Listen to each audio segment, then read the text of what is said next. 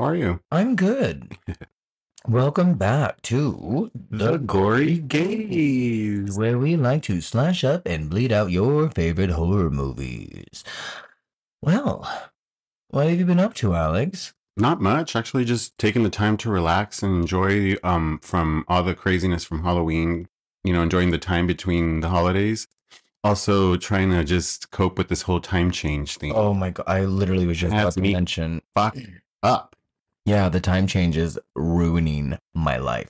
Before, I mean, maybe when I was younger, the time change thing was like a really big deal. Is that like a thing? Like It when you were younger, you're like, yeah, you get that hour of extra sleep. And now I feel yeah. like I've been in recovery mode. You know what? I'm 42 years old and I think I was maybe like 30 something when I found it easier to just remember to fall back and spring forward. So That's what it is. back when I was young, like you were saying, or like you were asking, I used to make it a big deal, like if it was a big holiday coming up or some type of big explosion. Yeah, Sky. because everyone, even now, I was getting text messages from people who are like, "Oh, remember, you're gonna get that extra Yeah. hour in, and be rested." And excuse me, God, my throat is so fucking dry. We're so Yeah, excited. But when we were younger, I don't know if you were ever a club kid, but going to the club and it was going to be 2 a.m. and it turned back to 1 a.m. and you got that extra hour, but no alcohol being sold. I was talking to people yesterday in class, and they were saying how, oh, they work in a bar, and how they had customers who stayed purposely later than they should have Hmm. because of the hour change. And they're Yeah. like, well, actually, you have to keep serving us alcohol because of the time Yeah. change. As you get older, you're more excited at the fact that you get an hour extra to sleep. I don't And know. I think it kind of just made things a little bit worse for me. yeah, it takes about a week. It's like what is jet lag type? Yeah. Oh, what a good comparison. Yeah, Yeah. it's Because like I've jet already lag. been kind of in like a really fucked up headspace as it Yeah, is all week. And and I now like think the that, day's getting shorter and it's nighttime faster. Like what at 5 o'clock we're gonna walk the dogs in about 2 hours and it's like super dark outside. yeah. And I feel like it just gets darker later. And I mean, I guess we're just explaining the actual definition of daylight savings time for all of you. I don't know. Maybe it can't just be us. No, I think I everybody think has there a was other little people that were saying it affected them a little bit. a say in this convo. I think everybody has that because we were supposed to get rid of it too, What do you mean get rid of it? but we were supposed to vote it out. But what out? The time change. We didn't want it no more here in California. So we were supposed to get rid of the whole daylight savings and spring forward and back and just keep it at normal time. And if it got dark at whatever time it was, then that's what California's supposed Wait, to roll. so California solely just wanted to do that? Is it the only state that actually has No, daylight I think savings or it's all the of them? entire country. I Yeah, I think it's mean, they the don't world. do it because of farmers. It's how it started. But here we go talking about farmers now. But I think that's how Yeah, it's. okay, so we're not.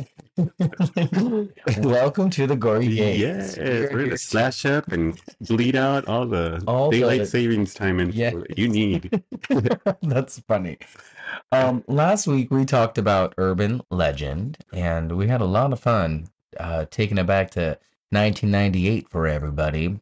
I had fun with that movie. I really did too. Yeah, It's just so much dumber than I remembered it. Like I said during that last episode, it was just a different kind of ride when yeah. I was 12 years old. They're You corny, know, corny, memorable for me. yeah, like as a 37-year-old, it just it doesn't hit the same way. Like we were at out of the closet earlier, kind of cruising for Christmas decorations. We're in the Christmas Yeah, mood, by the way. it's the season. Mariah's all over Instagram. Yeah, what? I Oh, said Mariah. Mariah's all over Instagram. Mariah is It's it's time. That's awesome. Um, but we went to out of the closet and wait, what was I gonna say? We were shopping for Christmas stuff, Yeah, we were and shopping for Christmas stuff. god damn. Oh no, I had a thought. We went Yeah, out we of the went into out closet. of the closet because we were talking about urban legends. Yeah, fuck. What? Oh, and we came home and we brought stuff and we saged everything. Yeah, but well, okay, I don't know. The thought will fucking come back to me. Yeah, But yeah, we have been saging everything because we have been coming into. I'm so mad that I forgot my thought, you guys. Fuck me. it'll come back, I It really promise. will. Whatever. We've been in the Christmas spirit. I know Mhm. that we have been really just looking forward to moving along into the holidays. And so I Yeah. guess we can just get it right into this. We're going to just start this whole 6 weeks of holiday horror. Yep. And it's not with this episode, obviously, because we're going to be talking about fuck my throat, dude. Do you have this? Like, do you have like this weird dry throat thing I going think on? it's because we've been saging a lot, so a lot of smoke in the apartment has been getting into. Yeah, like, Just because we fine. have like some fucking demonic spirits up in this bitch, man. Like, I think that I at least have come to the conclusion that this place is haunted. I don't. It's just because we have brought a lot of items that have been pre-owned. Yeah, like, I believe in a lot of like bad energies being attached to certain yeah. shit. And we have this mirror that we found in our laundry room. Like, it's super fucking cliche. Yeah. We have this shelving unit, and Hmm. we ended up buying this desk and this dresser and this shelving unit that just came with it from this guy down the hall. Yeah, and I mean, he was moving to Mexico, and who knows what energy he had attached. It doesn't necessarily have to be something really bad in a spiritual bad omen type of way, but it could have been just sadness and depression that he had attached because he had to leave his stuff behind and move out. So he's selling it down the hall, and we're like, we need this stuff. Why not? Yeah, and like I said, I've been in like a really kind of like super like iffy and chaotic and erratic headspace over the last couple of weeks. And last night, Alex like lit up this sage stick that we've had, and we had got this Palo Santo. Oh, we got this sage while we were in Solvang as well too. So we got both this Palo Santo and this sage while we were in. There's Sheriff. He went too, so he's giving his input. It's funny. So I He mean, was there. I don't think that they can even hear the dog, but Hopefully like not. But we have the noise. noiser thing going, but it's so loud in our headphones. The dog is making so much noise right now. So anyway, we got this Palo Santo and this sage, and we have been like Smudging the house. like yeah, last night he just like deep cleansed the entire apartment and like chanting and all that type of stuff to like rid the spirits, and exactly what I want in this house and what needs to be and stay and what needs to leave. and I felt it, man. Like after it was over, like Leave it his just body. yeah, I felt like completely just like fucking lifted. You know what I mean? I felt like I have felt really heavy these last couple of Mhm. weeks, and I can't even tell you why, Like, I mean, it's not like a secret that I have BPD, and it's not a secret that like I just go through like, all these insane like high highs and low lows, and like these last few days has just been like really crazy low lows and A lot of and me because of my belief. Sorry, here I go again. I'm saying, but I'm trying to. I just what I want to say is it was a week worth of a lot of dead coming back to Earth because of the whole Halloween week and the whole Day of the Dead that's celebrated around this area specifically because of Hollywood Cemetery. There's a lot of dead lingering, and with certain feelings that somebody already feels inside of their own body. It's kind of like opening a door and inviting these things and these bad spirits and these bad depressed feelings into your body. here I gotta fucking chill, dude. Yeah, I didn't know so that this is where we were taking this conversation. I mean, it actually happens. So if you're like a depressed person, you're kind of vulnerable to letting this door be open, and you're letting the spirit like just take over because Yeah, I'm it's susceptible. Oh my gosh. We've been doing this a lot.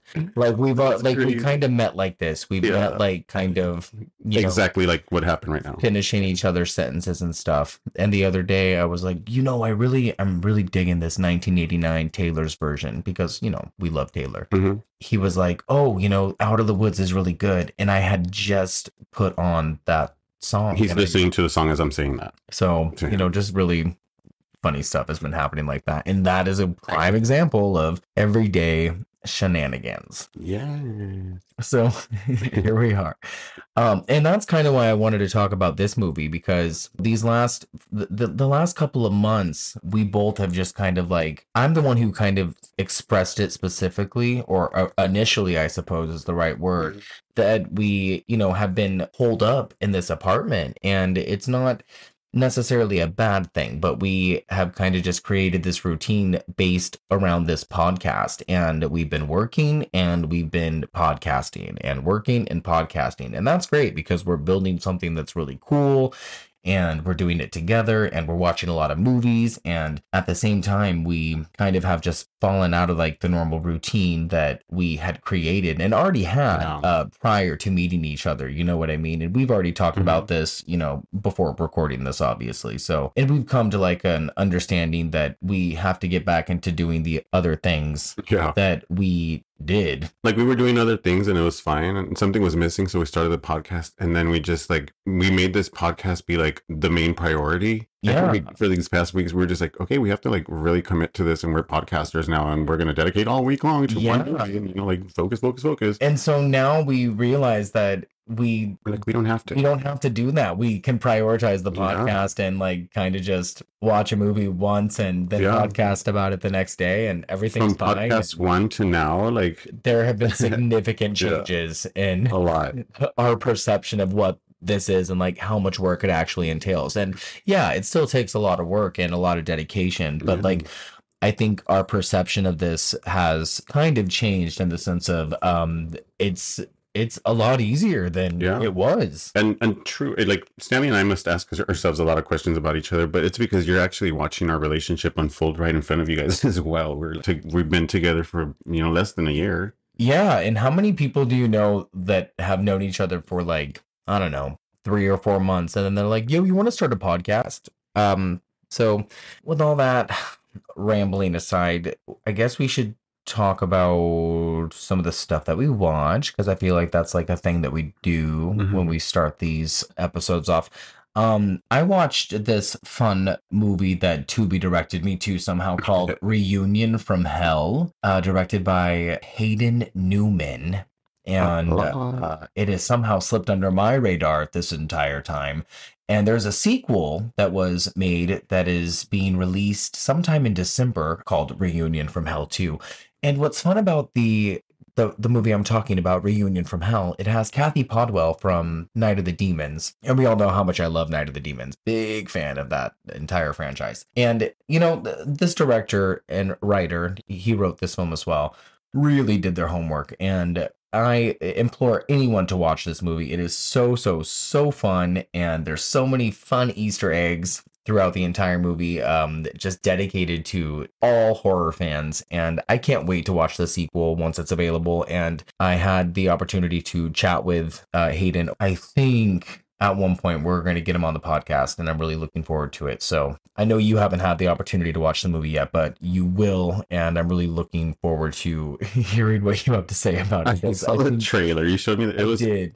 I was laughing through the entire trailer. I mean, not laughing. It was just like something that I'm into these type of films. I really liked what you showed me, so I'm so excited to see it. It's just like fun, and I loved it. Like I loved every single second of the trailer. Yeah, there are new movies just being made all the time, and horror movies are just a dime a dozen. You know what I mean? So it's fun to see horror flipped on its head and just done differently, and I was just smiling. I was smiling a lot. So yeah, bravo to Hayden Newman. Yeah, good job, honestly. You guys, watch I enjoy Reunion. these. Yeah, watch Reunion from Hell.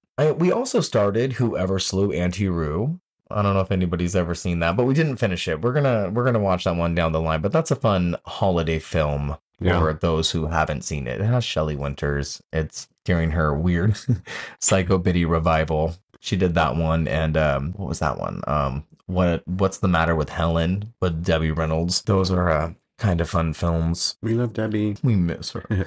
We mostly kind of just watched like a bunch of trailers. Yeah, I think we're getting ready for the holidays. We got this weird trailer binge. We watched like all the trailers for all the Silent Night movies because I'm probably the only weirdo in the world that has all the Silent Night movies on Blu-ray. And I mean, spoiler alert for a future episode, we plan to talk about Silent Night, Deadly Night Part 5 because I don't think anybody in the world has talked about Silent Night, Deadly Night Part 5. And it's so much fun. And I think that, whatever, we'll get there. It's such a fucking blast, guys. So watch it now. So by the time we do talk about it, within the next 6 weeks, you're prepared to just laugh and play along with us. Be right there with the combo. Yeah, fuck yeah. Do you know of any Thanksgiving movies? Thanksgiving movies? Like Horror related. Yeah. I mean, aside from like the stupid ones, like not like Thanksgiving. No. Like anything with the name Thanksgiving that is obviously a Thanksgiving killing movie. I mean, obviously there's the Eli Roth movie that's coming out in the next couple of weeks that we plan to watch because it looks fucking badass. I cannot wait. And, we didn't do this on purpose. We didn't pick Cabin Fever because of Eli Roth having a new movie coming out in the next No, this couple was of literally weeks. because you were slumped up like a teenager with your hoodie I on. was, you guys, I've just been so fucking sad. Like it's just like, Yeah. some days, people who experience like these really Yeah. insane, like just like crazy ass like lows, like we'll get it. Like you just can't fucking leave the house, Mhm. and you just don't know how to like Snap out of fucking it. maneuver. And like there have been days where I just will just sit here and stare out my window. And we got a really gorgeous I view. mean, Griffith Observatory is literally right You can outside the see it window. directly from where we're podcasting right now. Y'all, I got a lot to be grateful for, but there are some days where I'm just like, fuck me. Nothing is nothingness. Like it's like that never ending story Hmm. thing. Like you're just like being sucked down like that fucking horse. That is a And really bad place to be in. That's a horror movie zone. and it's like I've been battling this shit since I was a kid. And it's like I don't want this episode to be like about like, yo, like I'm grateful to have um tools and I'm grateful to have resources. So Mhm. basically this is the part of this, I guess, and it's a holiday. So I guess this is kind of important to say You something need like this. positive reinforcement Yes, and if is what you you if need. you are able to find someone to talk to, like fucking get that kind of help. Like And it's be really real. important. I'm lucky to have someone like Alex. Thank fucking God. Like Like, he's a talk to good me about listener. anything, everything. Tell me everything. Don't fear me. Don't be scared. Like, tell me every single thing. And I want to know you, and I'm not scared. Like, I want Yeah. to know it all. Like have a support group because it's really important. But yeah, that's it. But we were talking about what other Thanksgiving movies there are. And you Yeah, know, if you guys know any, throw some out. We want to yeah. watch them before the actual season. I mean, And the season is here. just like mainly horror movies. Like I know there are like regular Thanksgiving movies. Like I Yeah. would you say like Addams Family Values is like a Thanksgiving movie? I love those during the holidays. I think those are perfect movies to just have playing. Yeah. I think that Addams Family Value is totally a Thanksgiving movie. Yeah. Like Son-in-Law, I Hmm. mean totally a Thanksgiving movie. I didn't watch it last year. I think last year was the first year in my entire movie loving life I didn't watch Son-in-Law. Oh. But I love it. What are your like favorite Thanksgiving movies? I don't know. I just go from like the same, but it starts like with holiday movies already, from like Home Alone repeatedly, all the Harry Potter movies. Let's be real, we've already watched Home Alone and Home Alone 2. Yeah. Like, And I just it's like movies that set me into the season. So from October to November, I'll watch certain movies, and they jump to like just straight yeah. Elf, Fred Claus, all those movies. Jack Frost, right? Yes. See, I Yeah, saw it yeah. once in theaters when I was a kid, never again. But it was such a fun thing to do. And I know that this is like a meme or something that has circled on the internet a few times. But Ryan Coe and I, ding, ding, ding, there's the Ryan Coe mention. Yay. We used to take that VHS from the horror movie and put it in the VHS of the family movie all the time at like Hollywood Video and shit Oh, yes. because that was like the funny thing to do. And then lo and behold, there's like a meme and like funny things floating around the internet about how that's like a thing. Anyway, just random ramble. We love that Rambo. We miss video stores. We miss video stores. That's amazing when you can actually pop a video into this, like this, the VCR, and be that one playing the movie for us in the background as we're Yeah. choosing the movie we want to take home. Hey, I got a VHS today. I bought The Rage Carry 2. For how much? Oh, how much was it? $2? I don't even, I think it $4? was $1 check. Remind me if I make noise.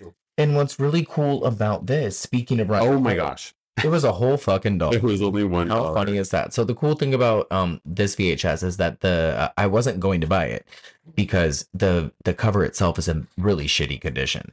But Ryan Coe had mailed me like a physical VHS cover of just the cover, not the VHS itself, but the cover. So I have the cover, so I'm gonna get rid of the cover, and now I have The Rage Carry 2 on Those VHS. motherfuckers did not rewind it. And it straight up says "Be kind, rewind." I know. There's a big orange sticker. Everybody remembers that fool. big orange sticker. Don't Remember those little know. car rewinders? Car They were like rewinders. the shape of a car, What and you are would just put your talking about? your VHS in there, and it would just rewind the car. I mean, rewind the VHS tape. Yeah, I have no idea what you're talking Really? about. You guys know what I'm talking about. No. From- So, apparently, according to this, there's a movie called Pilgrim. There's a movie Oh. called Black Friday. There's What is that? Thanksgiving, which I've heard of. There's Thanksgiving 3. Is there a Thanksgiving 2? Blood Freak. Poultrygeist. Give me a break. Oh my gosh, I Shut need to the see fuck up. that. That sounds so fucking stupid. Poultry guys. Get out of here. Look, Adam's Family Values. I'm There it not too is. far off. Okay. The Last Thanksgiving. Okay, that looks fun. Krisha? Is that the only one? I think that says Christy. What did you It doesn't say? say, no, it says Krisha. It says Christy, babe. No, it's an H. Oh, I'm an idiot. Okay, Oh, it says you're Christy. no, you're not. We're You were both really on- on Christy, we're and there is a on Christy. Christian, and there is a Christy. You know, there is a really fun movie called Blood Feast, I think is what it's called. No, what the fuck is it called? Something feast. I think it's called Blood Feast. No, Bloodthirst. it's you know what? I'm gonna have to find it. I don't even know if I'm gonna edit this out because this is kind of funny. I was just like searching for this fucking movie. But it's about like this one, Blood Rage. Okay, Oh. so it's from 1987. And it's about this. It's about two brothers that at the beginning, these two twins. One of the twins kills someone randomly at this drive-in, and then years later, the brother escapes from a mental institution and then comes after the other brother and his mom at a Thanksgiving or something or of the sort. Wait, the escapee is the one that killed? Say it again. The escapee is the one that killed? I think that's what you're led to believe, and I think Oh. there's like some huge twist at the end. But that would be a fun one to talk about too. Oh, okay. So apparently there are options. Yeah, I there's don't like know. a dozen right now. But we're never talking about Thanksgiving 3, even though I think I have told Kai from class that that's something he needs to watch. But I don't know why I've suggested that when there's no Thanksgiving 2, it looks like. Is there a Mhm. Thanksgiving 2? Whatever. I don't know why we're fucking talking about this. All right, I'm still gonna watch it though. We should.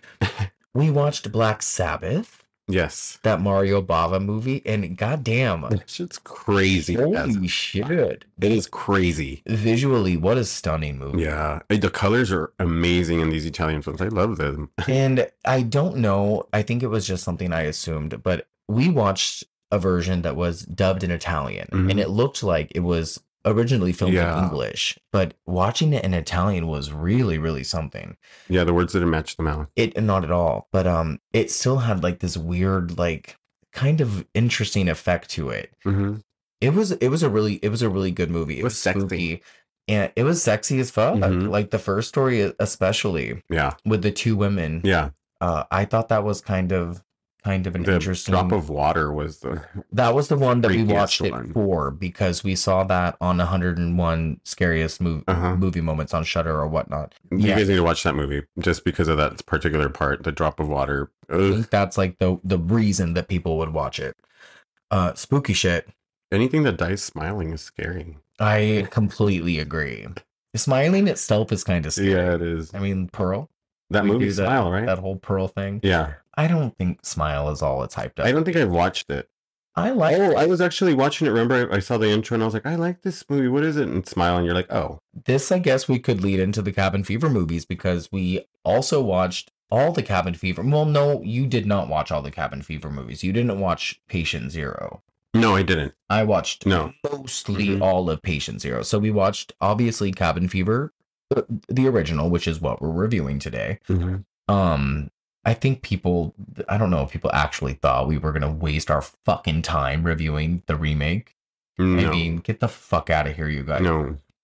But we did watch it, and I will say we'll get into it later. But there were Yeah. a few parts that I did actually like. But again, we'll fucking cross that bridge when we get there. We also watched Cabin Fever 2 last night. Yeah, that's I you know me. Yeah, I mean, Alex I liked loves it. everything. Yeah. But you know what? I actually like that movie too. Yeah. It's I a like- pretty insane, dope ass movie. I didn't know what the fuck I was watching, honest to God. I was watching everything. There was circus music going on in the background. All the lights were flashing. It's so fucking surreal. Cabin Fever 2 is like Yeah. it's such a circus. I dude. saw Yeah. everything. It's intense. And then also Patient Zero, which again, I didn't watch the entire thing. I kind of had it on while I was folding clothes the other day. But what I saw of it was all right. It had some pretty good gag effects, Mhm. and I feel like it tried to amp up a little bit of the nastiness of the second one. The second one is a supremely mean movie. I Mhm. think that we can agree on that. That the second one had some pretty mean fucking shit in it. Yeah. The first movie is mean. It's also doing something on purpose. I think It's a pretty Eli, fucked up movie. yeah, like we'll just put it out there right now. Like Mhm. Cabin Fever is really fucked up, and I had like one of my biggest qualms with it, and I think we already talked about this outside of this, is that it was being marketed as like a horror comedy. Yeah. And I know that you found some stuff that was funny about it. Yes. Like you, like even when we watched it last night together, Uh-huh. because we both watched it separately, and then we watched it together last night. I was giggling like a schoolgirl. You were giggling. I was not fucking laughing. Uh-huh. There was like to me, there was like nothing funny But about this. and then I would split myself from me laughing at it, and then I would look at you and I'd be like, "Why is he so serious?" And then I would place myself in the situation, and be like, "You know what? Maybe this is scary to some people, like the reaction of these people." Yeah, Like so. Yeah, that's a horror in itself. But to me, I find it, the comedic parts of it yeah. were funny to And me. I think that like from like a nervous Yeah. perspective, I think that like, oh, okay, Uh like huh. maybe that's why people, when people get scared, they do Yeah. kind of do like the laughing thing. So Yeah. like I was in respect, like I was looking at you like, Mm-hmm. how is he fucking laughing at this? Yeah. Like how horrific. You know what I mean? And everybody's different, so I It's get it. nuts because then you must think like this guy is crazy. Like Why is what he? a fucking psychopath. Yes, exactly. But then, I watch other movies though, and I think that there are certain scenes in those films that have the same effect that you were displaying. You know what I mean? Yeah. So I Yes. get it. Like every Yeah. movie is different for every person. I'm telling you, I literally look at you the way that one guy in the movie May was looking at May. What's his name? Oh From yeah. Clueless. She was showing him those movies, and then he's just staring at her like, Yeah. "You're crazy." You're so funny. Yeah. Yeah. This movie struck a little bit differently. I don't remember the last time I watched this movie. Hmm. And side note, the movie version that we watched is the unrated cut. And I didn't know. I mean, this is a director's cut. Yeah. I had no idea that I even owned this. I just Yeah. thought that I had Cabin Fever. I didn't know that there was a director's We cut. didn't realize it until we saw the final girl, and we're like, Yeah. "What the fuck is happening?" So while we were watching The Final Girl, what do you No, I think? just I meant it was Paul, like the fight. Paul. Whenever he started fighting, we're like, "Wait, what the fuck are we watching?" I don't Paul remember is this. definitely the final girl. But yeah, there was like a few times where I was like, wait, there's a new scene. This is something I don't remember. There was a few things that happened throughout the film that I just didn't remember. And it's because this is basically a different movie. Not different. There's just different scenes scattered throughout that I just didn't remember. Hmm. Okay, but before we get into all that, what's your relationship to this movie? When did you first see this? I don't remember what. Oh, actually, I do remember watching it with a group of friends. We were sitting around watching this movie, just honestly getting grossed out by all the blood that was being spat out. To me, it just looked clotty and gross. I just remember it with sitting around. Oh, speaking of the gore, these practical effects are really good. Mm-hmm. Yeah, they are. Yeah, They really are. K and B. I think we should give a shout out right now to the K and B effects department. Howard Berger and Yes. Greg Nicotero and all those guys, because we do pay attention to these special effects. I'm being a little obnoxious right now because out of the two reviews, Here we go. no, I'm going to mention it. Go ahead. This is just how I'm just being kind of a dick. Yeah. Out of the two reviews that we've gotten on this on our Apple Podcast reviews, we've gotten one really great one that's like glowing, and and again we've asked for like whatever feedback, those All guys, feedback we'll is good take feedback. it. We And take again, it. we're laughing at this. Constructive criticism. But then we got another one with 1 star, and this guy's basically saying we don't know shit, which is Yeah. fine, cool. And we announce that every fucking podcast. Like, I don't know shit, guys. He basically is saying that we prefer CGI effects over practical effects. And I don't think once have we ever mentioned that. No, not at all. And I think the movies that we've reviewed are non-CGI. Yeah, a lot of movies we've ever have don't really feature effects that are computer generated. Yeah. So we just wanted to be clear that Just for understanding out there, like Yeah. I have little knowledge, mainly about some movies. Stanley has tons of it. and Yeah. just to interrupt you, I'm also still learning. Yeah, exactly. But you know what? To us, the thing is, for the people that understand me, that don't know much, that are out there dating their boyfriends that actually do know much, we're sitting all there watching the same movies. I'm giving the understanding, to those people that don't, and you're letting us, Yeah. you're giving the info. And you know what? It's all in fun, you guys. So Yeah, I love like, learning all this shit. yeah, again, we're laughing at this because Yeah. it's just it. I don't think the guy actually is listening To us, I was like, well, he's listening, or he's because not. it's so specific in the review of what we are not paying I attention to know. or minding. But I was like, have we reviewed CGI movies? oh, I don't think so. So we just want to Like my favorite's The Exorcist. yeah, we because just it's so the original. effects, yeah, and those Because it's practical so effects great. are bomb. Like Dick Smith, they really nail those things. So I know to a certain degree what the fuck I'm talking about, Mm-hmm. motherfucker. And I know the questions that I ask. Yeah, so that being said, welcome to primetime, bitch. You can fuck yourself. And I'm just gonna leave that there. Yeah. Sorry, we're not those people either. Yeah, so Or maybe I just so as you were saying, you liked the effects and they made an impact on you. Those Yes. great Yes. practical effects. Yeah, so I love this movie more than the 2016 one. Was it 2016? Yeah. Yeah. It was just so much better. And the cast is so much better to me. And everything is just so gross and naughty. I guess we can take a minute to just compare and contrast. I mean, we will in just a second. I saw this movie opening night when it came out. I was with 2000. it was I mean, 2002. it was released in 2002 at the Toronto at TIFF. It came out at TIFF. Oh yeah. Okay. And then it came out a year later in the United States. So I saw it I think my senior year. It was September of 2003. And I went with 2 or 3 people from my drama class. Mm-hmm.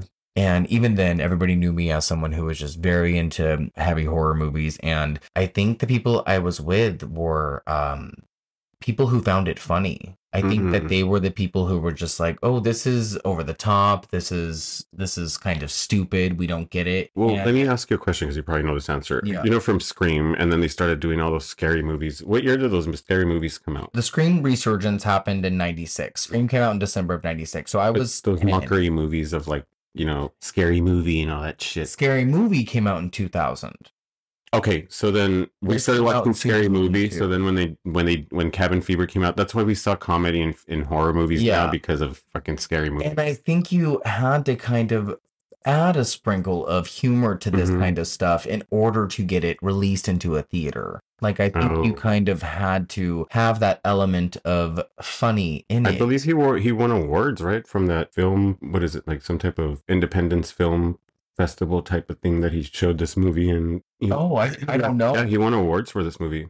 Oh, I have no idea. Mhm. I didn't even check to see if it won any awards. You know me, I have no info, but I found out that he did win some awards. It's so funny because I didn't even bother like doing that kind of background information on it, or background research on it. I did bother to look like where the inspiration for the movie came from, and I mean, I guess he got some sort of skin infection while he was farming in Iceland or something like that. With some friends in a cabin, and he got a skin rash. Yeah, it's something as simple as that. Yeah, we're talking about Eli Roth, who is the writer and director of the movie. And are you a fan of Eli Roth films? I am, yes. I'm a fan of his personally. Like I love his work. I ran into him at Runyon Canyon once. So scary. And he is one of the nicest guys. Yes. And I was walking down the hill and I saw him, and he has just such distinct features. You can notice him immediately.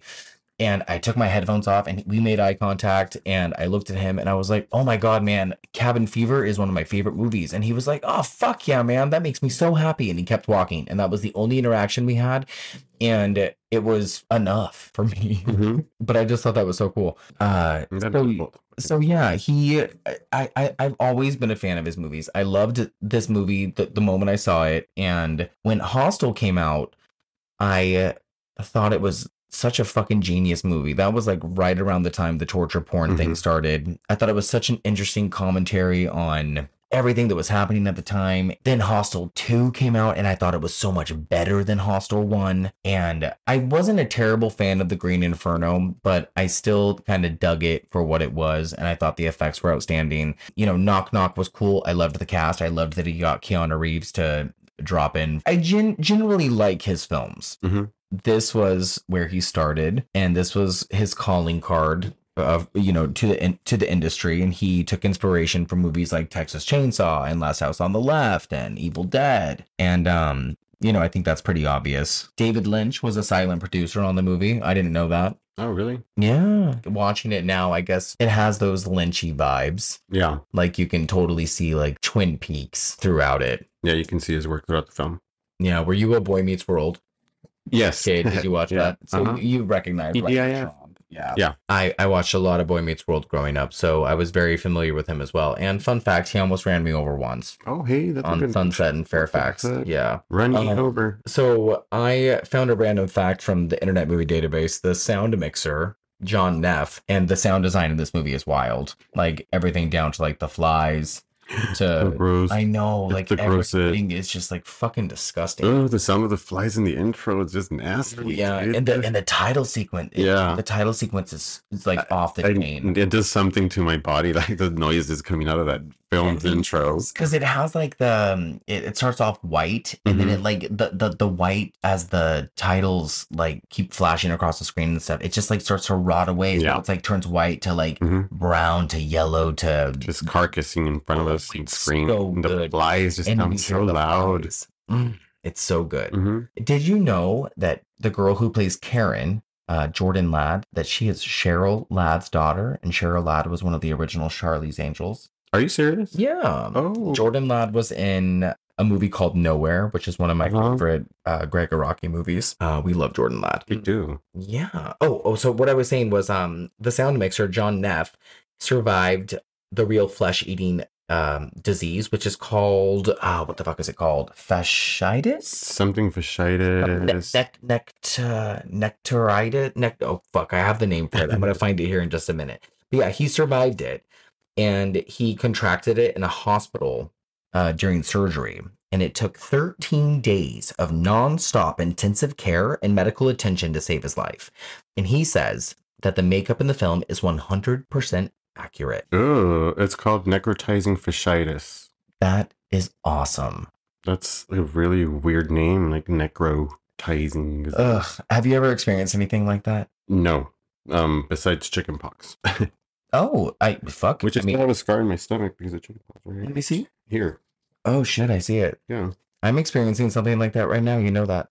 Yeah. I have it on my armpit. It's so fucked up. It's Maybe that's subconsciously why fasciitis I'm rotting away. Shit.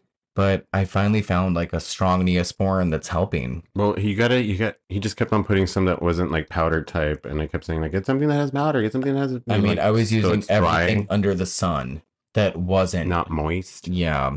Ooh, that word. Sorry. Not a lot of people are fans of that. It's funny that word. people don't like that word. Moist. I like it. Sorry. I don't think it's I true. know. I like delicious. it. Like a good moist tamale or a good moist cake. Moist. Moist. Get really close to Okay, don't say it like that. Do it. Come on, come close. Moist.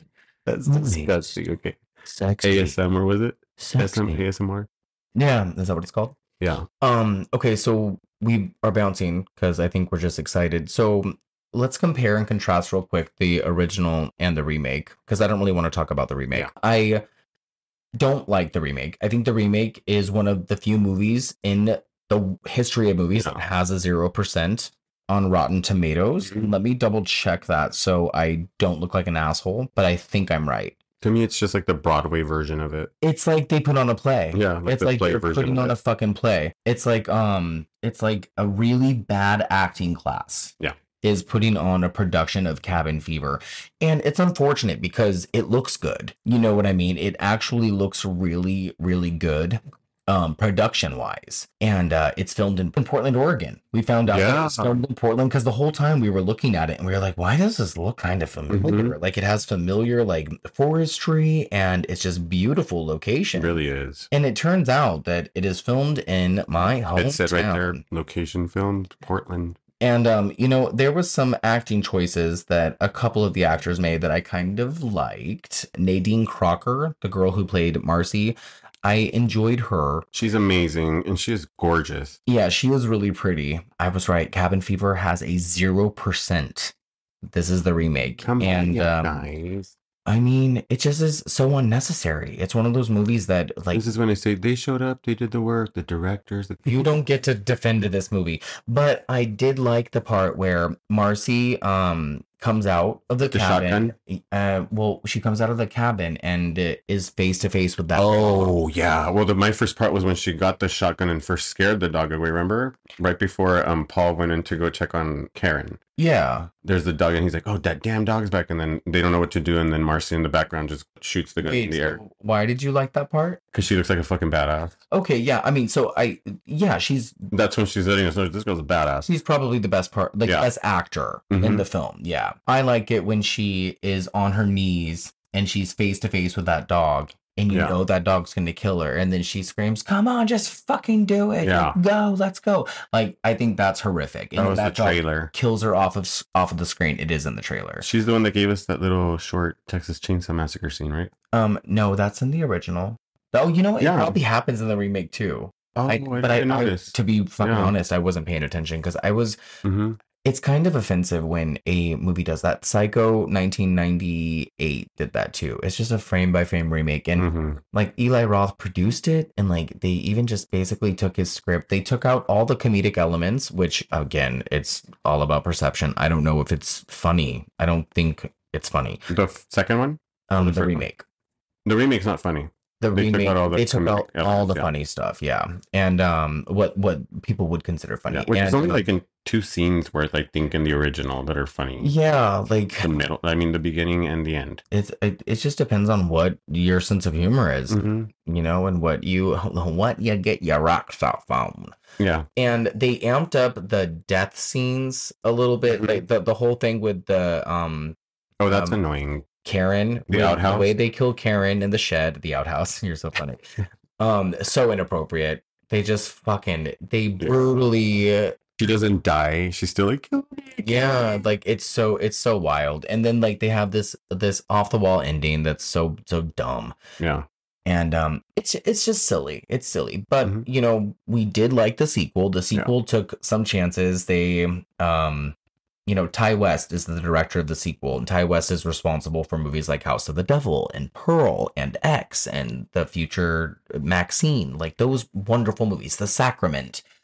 And it And- starts right where it ends. And yeah, and it picks up exactly where it left off, just like Alex said. Mhm. And they got Ryder Strong to come back for a few minutes, and it's a gore fest. It puts the gory and gory gaze, and it's really, it's speaking of offensive, it's fucking offensive, and it makes for a good double feature. So watch Cabin Fever, watch Cabin Fever 2. Yeah. Now that's something that is Cabin more, Fever 2. Oof. it's more funny. Yeah. Like that's Like something more you're in that like, one. it's so there was a couple of times where I grabbed my mouth.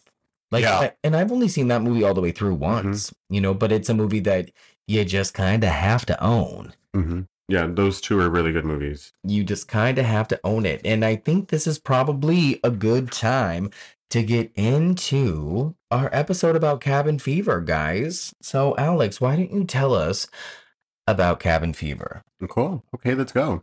Directed by Eli Roth, written both by Eli Roth and Randy Perlstein, which I think I had told you already that it was also some type of family affair because one of his brothers was a producer in it. Oh, Adam. Yeah. I think his brother's name is Yes. Adam Roth. So Yeah, so wait, his brother appears in the movie, right? that's the other brother, Adam, I believe.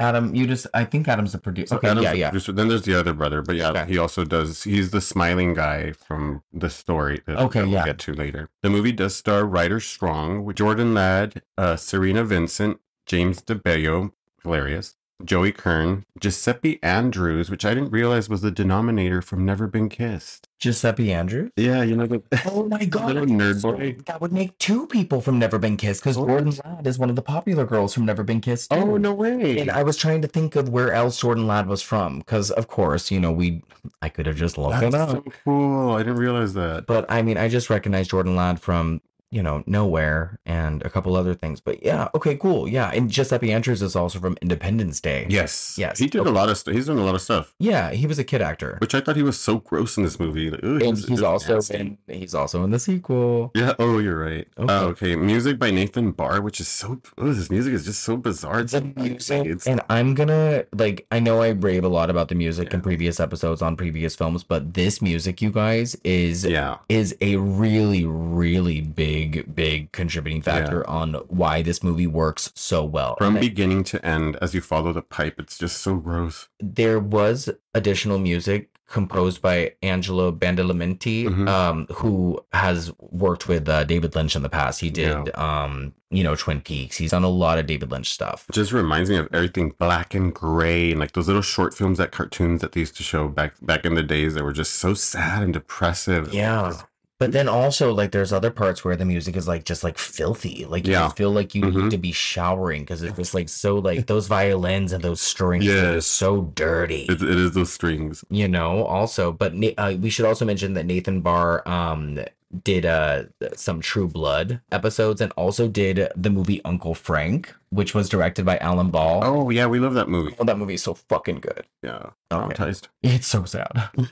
Yeah, really. Okay, so released on September 14th, 2002 at TIFF, which you were telling us about. And then September 12th, 2003 in the United States. Okay. This movie had a budget of 1.5 million, box office 30.6 million. Made its money back. Yeah, that's a lot of good money.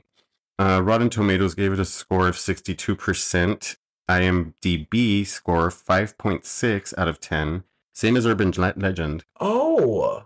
Yeah. Which do you like better? I am going to go with this one. I'm going to go with this one too. Absolutely. Okay. And also, like we like to say, if it's above 5, then it's halfway. It's fine. I mean, and to me, it's like, like it, whatever. Yeah. It's watchable. Yeah. Oh, this is more than watchable. Yeah. Like this is quite, I mean, I would give this a much higher score than that.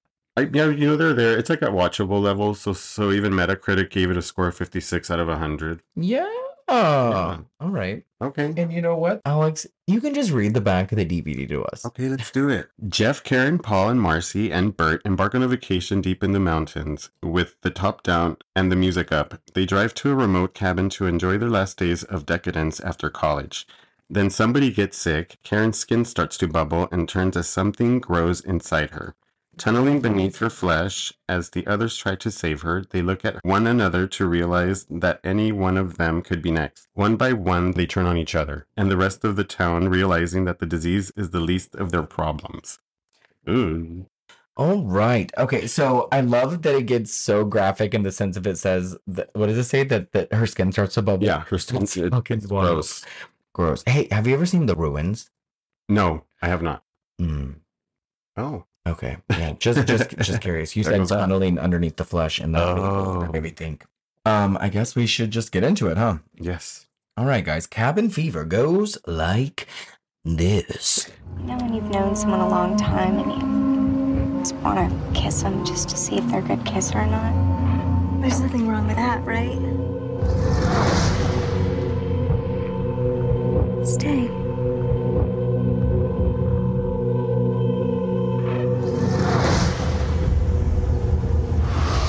Nauseous. Well, it's not funny. Can you help me? No. She's not coming near me. You're crossed. You guys gonna kill each other now? You don't look so hot. Help me. I need a doctor. I don't want to get sick. I don't want any of us getting sick. We just don't want to get it.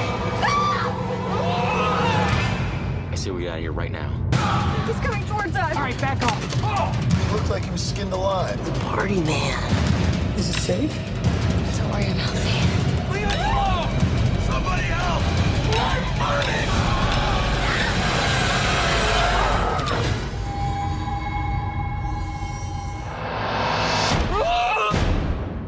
Trigger warning. I know. There's a lot of like dog stuff. I feel like somebody really fucking hates animals. Yeah. And before we get into this, we should let you know that we are going to slash up and bleed out this movie. If you haven't seen this, you should stop this podcast. Yeah. Cabin fever is about to be ruined for you. We open on a white screen with black titles. The white screen rots to yellow to brown to red. I already discussed this. Anyway, we cut to a forest. It's daytime. A man is carrying a rabbit back to his campsite.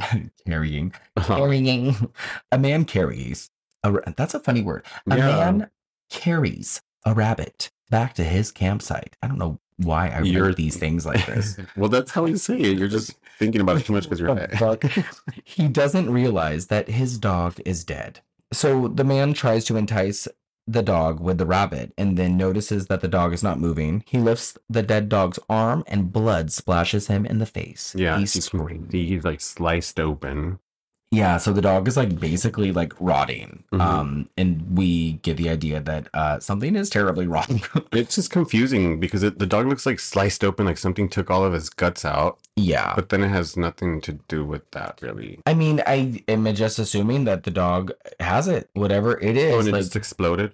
I mean, like well, yeah. So you're confused on why it's the blood splashed him in the face. No, because the blood splashed after he opened, like after he picked up the arm, but the dog had already been sliced like in half. I mean, I don't know why the blood splashed him in the face either. Mm-hmm.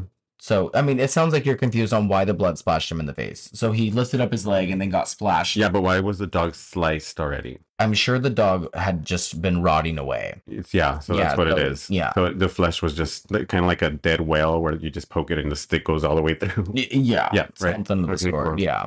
We are then introduced to Marcy, played by Serena Vincent, Jeff, played by Joey Kern, Karen, played by Jordan Ladd, Bert, played by James DeBello, and Paul, played by Ryder Strong. They have just finished college for the summer and are headed to a cabin for a getaway.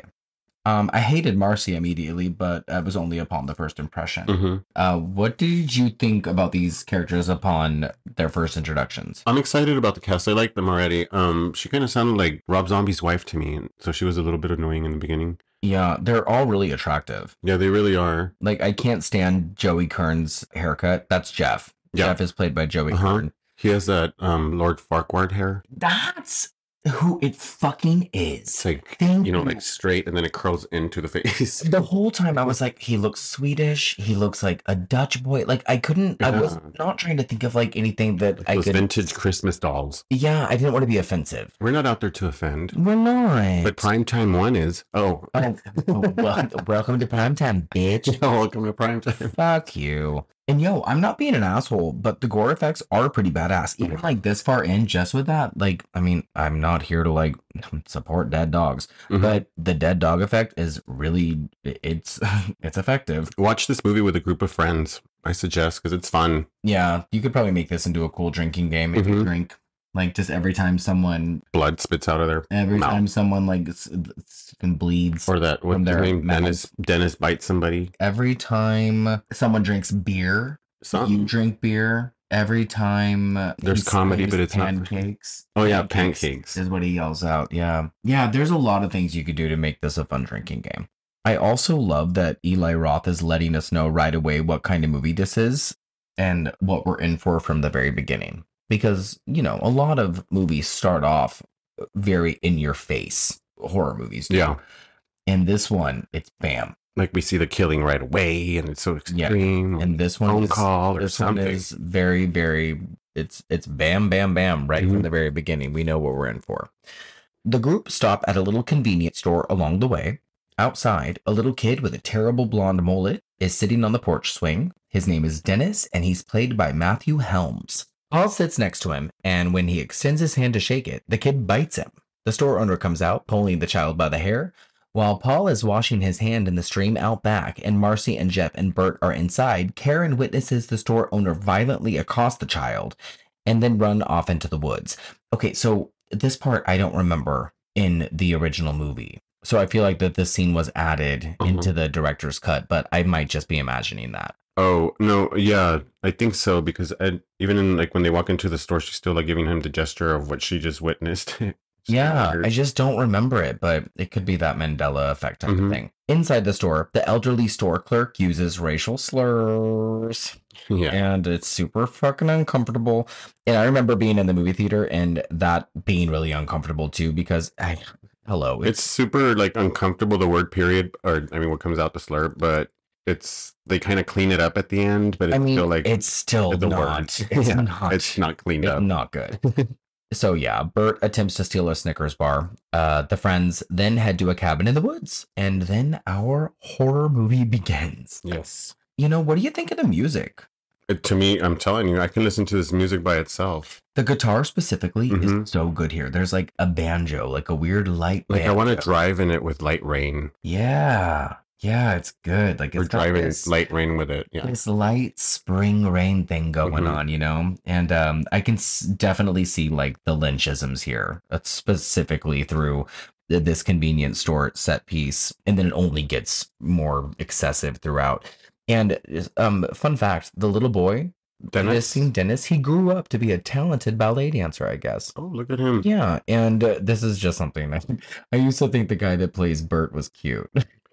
It's so funny because me too. Okay, Is that I'm gross? so glad that you're agreeing with me because I thought that I was like such a weird pig. when I was No, I always honestly, I was like so into him as well. Like watching this movie and growing up, I was like, fuck, that guy's and like, yeah, he was such my taste. I thought that maybe it's because he was like a rednecky, like He was just dirty. thicker. Yeah, he was dirty. But it was like, me, like 15, 16-year-old me. no, yeah, definitely. Not of now, course. obviously. I mean, this movie came out when? That's when I was into him. How Yeah, about exactly. And also, it's kind of weird to see Ryder Strong grow up because I was I mean, obviously, I've been, little gay standy all my life, but I remember thinking the kid that played Corey was cute on Mhm. Boy Meets World, even Yeah. when I was a little boy. Like, and I mean, I always thought boys were cute, Yeah. but I never thought Sean was cute. No, me either. So to see him grow up in Uh-huh. this, I mean, he's attractive, I guess. But Even Corey's brother, what was his name? Oh, what the fuck was Matthew? his name? Matt? No, Yeah, it was Matt. No, it was the actor's name was Will Friedle, but I think it was Matthew. I don't think it was Matthew. No, I No, just remember what was Mr. Feeney. Mr. Feeney always like yelling at him. What the? Matthew was such a bad. Matthews was his last name. Matthews was his last It was name. Corey Corey Matthews. I don't know. Sean and Sean and Corey in Topanga.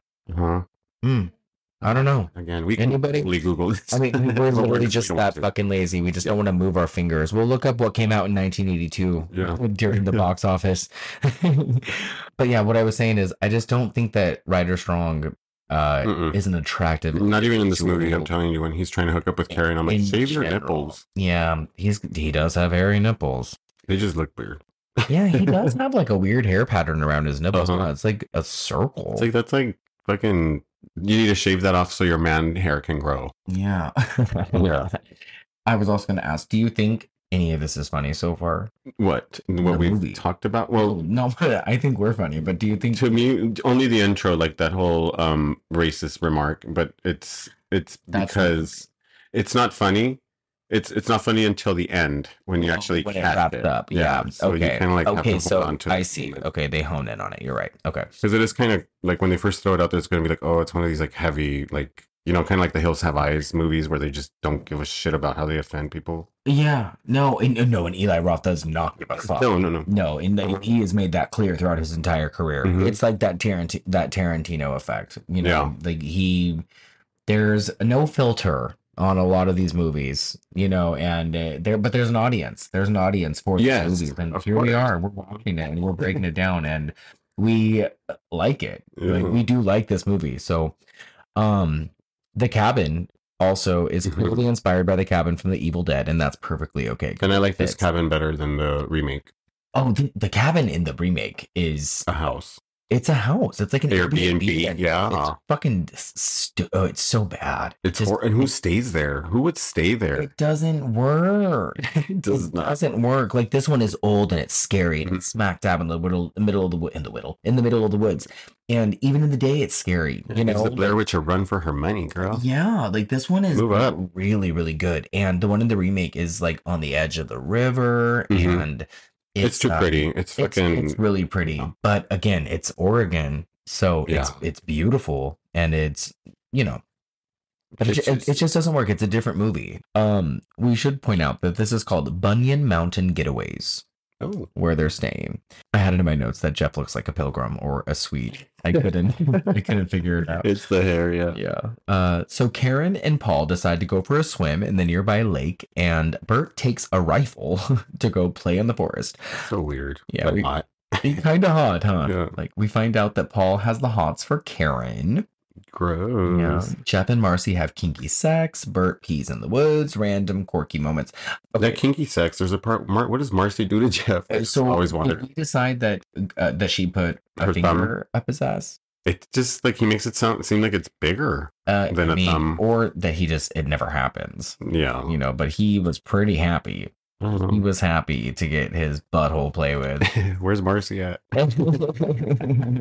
Everyone with the Marcy. I know. Where's Marcy at? Let's be real. There's a lot of gay stuff in this movie. Yeah, it's comedically funny. So maybe that's where the comedy is. I mean, like, Yeah. what is it? Like that didn't have to happen. The way that Jeff reacts to the way what she it's funny. Yeah, I love it when He makes me laugh.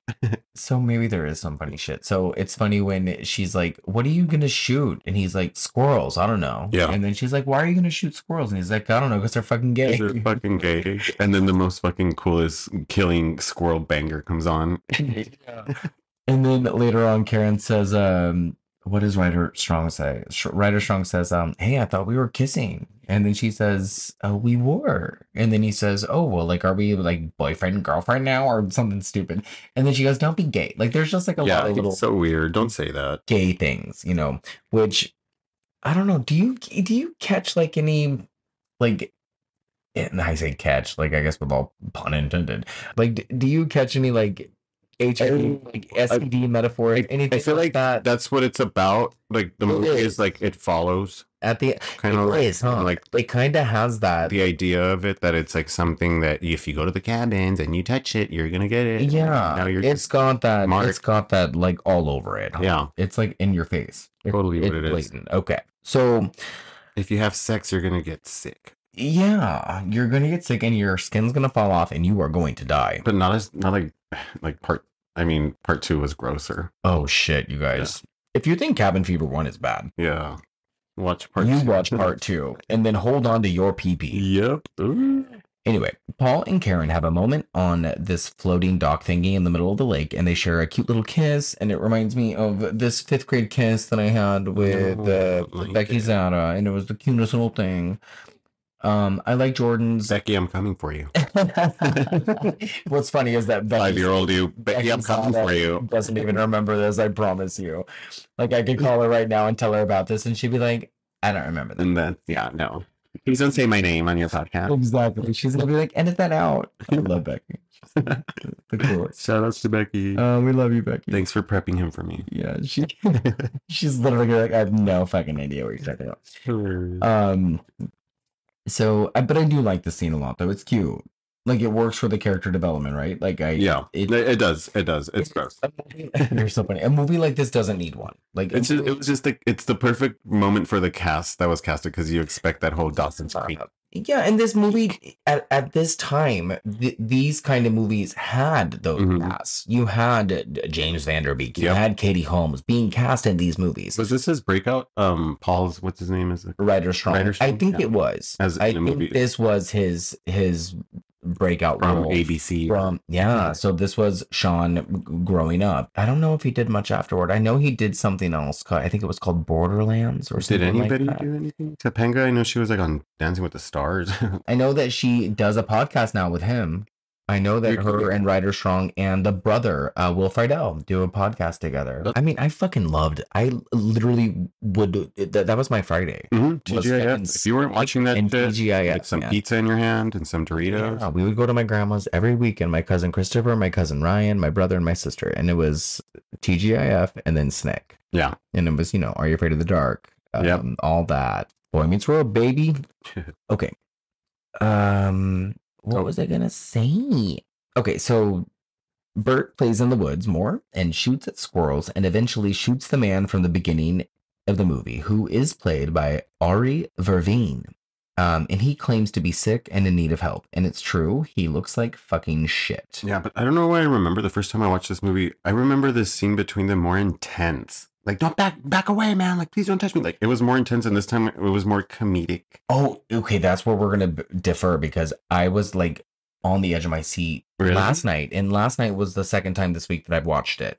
Yeah, I just felt like it was just funnier. Yeah, I just don't think it's funny at all. Like, he's like grabbing at himself and like he sees the cabin. I didn't even notice this time that he like saw the cabin. And again, the music here, like Nathan Barr really amps up the tension. I think there's like a bunch of it here, especially when the guy is like, "Hey, is that your cabin?" I just felt like the interaction between both of them. I can't hear your mic. What's going on here? Hello? Is this thing on? Oh, there you are. Is this thing on? Okay, sorry. I just feel like the interaction between these two during this while watching this movie again, it was just so hilarious to me, like the way they were both going back and forth with each other. And the way that he mentioned, like, is that your cabin? Is that your cabin? It was like, don't come any further. Just step back. Like the nervous laughter between, it was just like a nervous laughter. I thought it was so spooky. I don't know. Yeah. And maybe it's just like the actor. I feel like that actor was probably super method. Mhm. Like I feel like he smelled. And Yeah. probably kept away from the other people. You like a hermit. Yeah, I think he probably took his role real serious. So Bert is chastised by Marcy and Jeff because he had started a fire before leaving the site. And they ask him why he was shooting the gun. He lies and says he was shooting at squirrels. You know, those gay squirrels. Later, they're sitting around outside. They have made a fire. And Paul tells the story about an event that happened at a bowling alley from his childhood. Alex, Great story. By the what way. what is this great story? Well, I can tell you guys the story if you want, if everybody wants to gather around and sit around the campfire. No, so there's this bowling alley named Lenny Mae's Brighton Bowl. That's the town that they're in. Right on?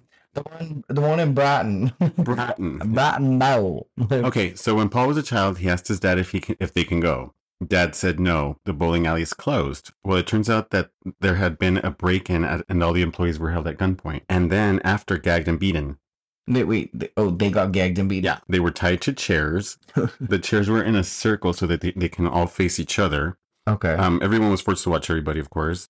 And the sick maniac, he goes and finds one of those little ball peen hammers.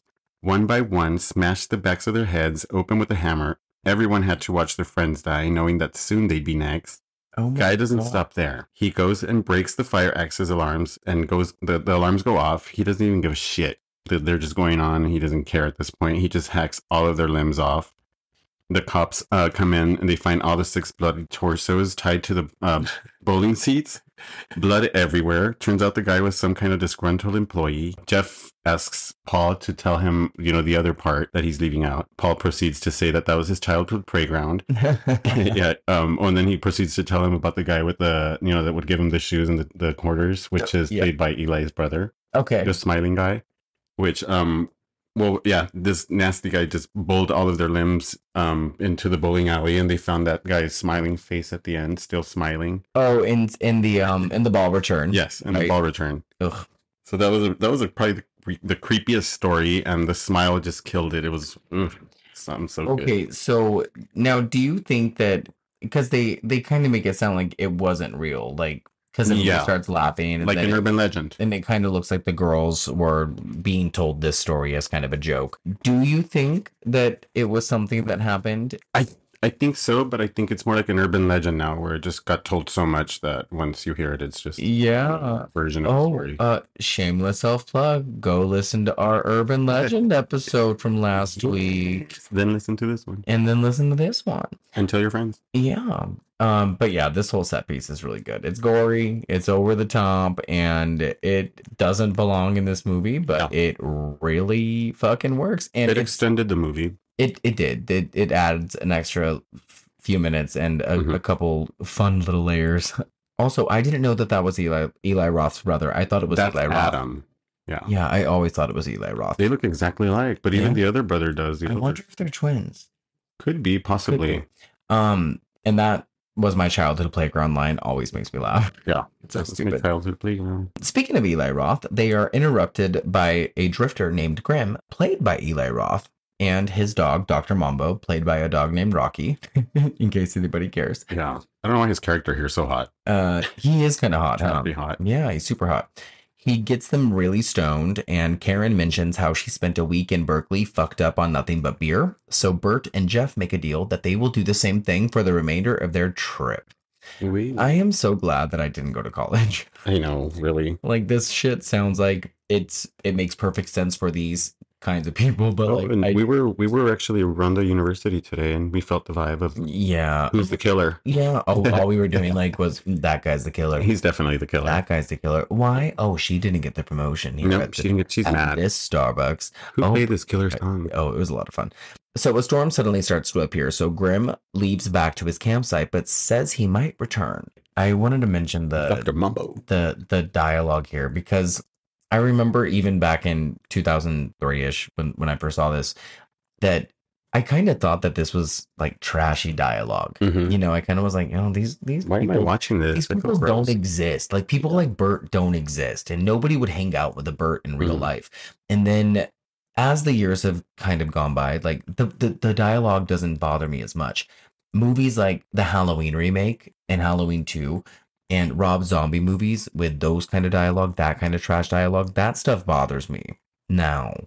But this is not so bad. Like I kind of like the way that this movie plays out verbally now. It feels more realistic, and maybe it's because I'm an adult now. Anyway, the group go inside and wait for the potential return of Grimm and tell sex stories. Ooh. Yeah, they tell that story about Karen and her pulsating shower head. Yeah.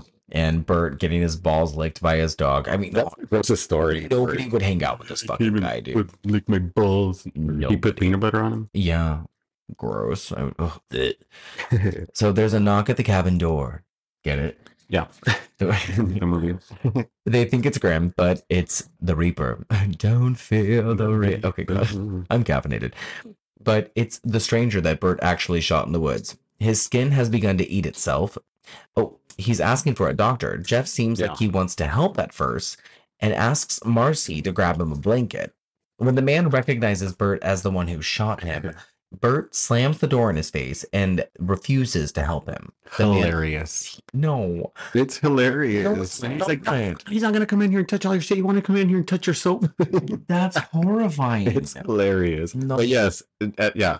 The moment is so tense in there, like you can literally feel the stress of what is about to happen to these folks. Yeah, because everybody doesn't understand why they can't help him, and the only one who knows that answer is Bert, and it's because he's a piece of shit. I think we've all been in one of those trips where something just goes dark and wrong, and it's like, oh man, where you accidentally shoot a homeless person in the woods and leave him for dead. Okay, I keep forgetting that we did not grow up in Pacoima like Alex did. And we didn't go camping at the Hoover Dam. Hanson Dam. Hoover Dam's about it. Oh, shit. Okay.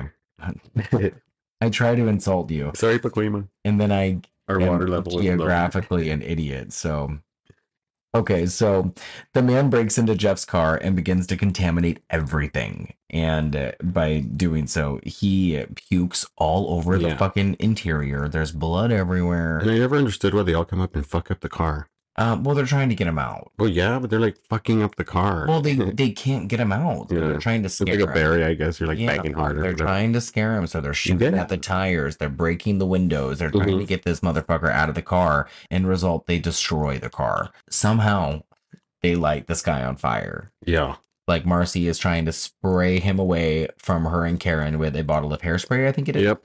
And then Paul picks up a log of fire. Yeah. From the wood and a log of wood from the fire, and it basically. And this is where the difference between both the remake and the original come to play, because in the original, I think everybody has a part to do. Oh, in the old one, everybody has a part to do with how this guy is lit on fire, and in the remake, only one of them lights him on fire. But this one is like a whole team effort of how this guy, like they're poking him with sticks, get away from us. One of them throws like gas at him, the other one lights him up. You know, in the remake, it's just one guy that grabs a stick of fire out of the fire and lights him up. In the original, it's very chaotic. There's so much happening. It's like that would happen. That would actually happen. Proper scenario. Scenario. And like you said, everybody played like some part in it. Ugh, I just wish the remake never happened. Really, we didn't need it. No, honestly. So the character of the homeless man, the hermit rather, he runs off into the woods, and it's like such a really creepy image watching him run off into the woods. The group run. They go back into the group go back inside the cabin and try to make sense of what happened and decide what to do. The montage of everyone and what they're thinking of, and the diseased man and the cast looking out the windows and stuff is pretty chilling. And again, the music is what makes all of this really work so well. Jeff and Bert and Marcy go for help. Marcy going her own way. Paul and Karen stay back, and Karen cries to Paul about what happened the night before. We should mention that Karen is drinking a glass of water that has a tooth inside of it. And at this point, we, the audience, are aware that the reservoir has been infected by the corpse of the burning man who apparently fell into the water the night before. Did any of that make sense? No, it doesn't.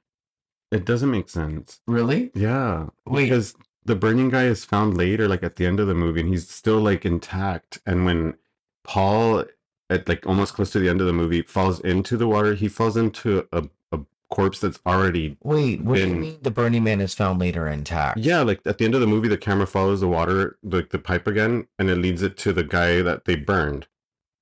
And Yeah. they flip him over, and like his face is still like perfectly intact. But when Paul falls into the water, the guy that he falls into is like a whole nother body. Are you sure? Yeah, like his body is like this body's already been decomposed. That might just be a continuity error then, because I think it's supposed to be the same guy. Really? Yeah, I'm pretty sure. Because then it's like if the water got contaminated when this guy died, then why was this guy contaminated then?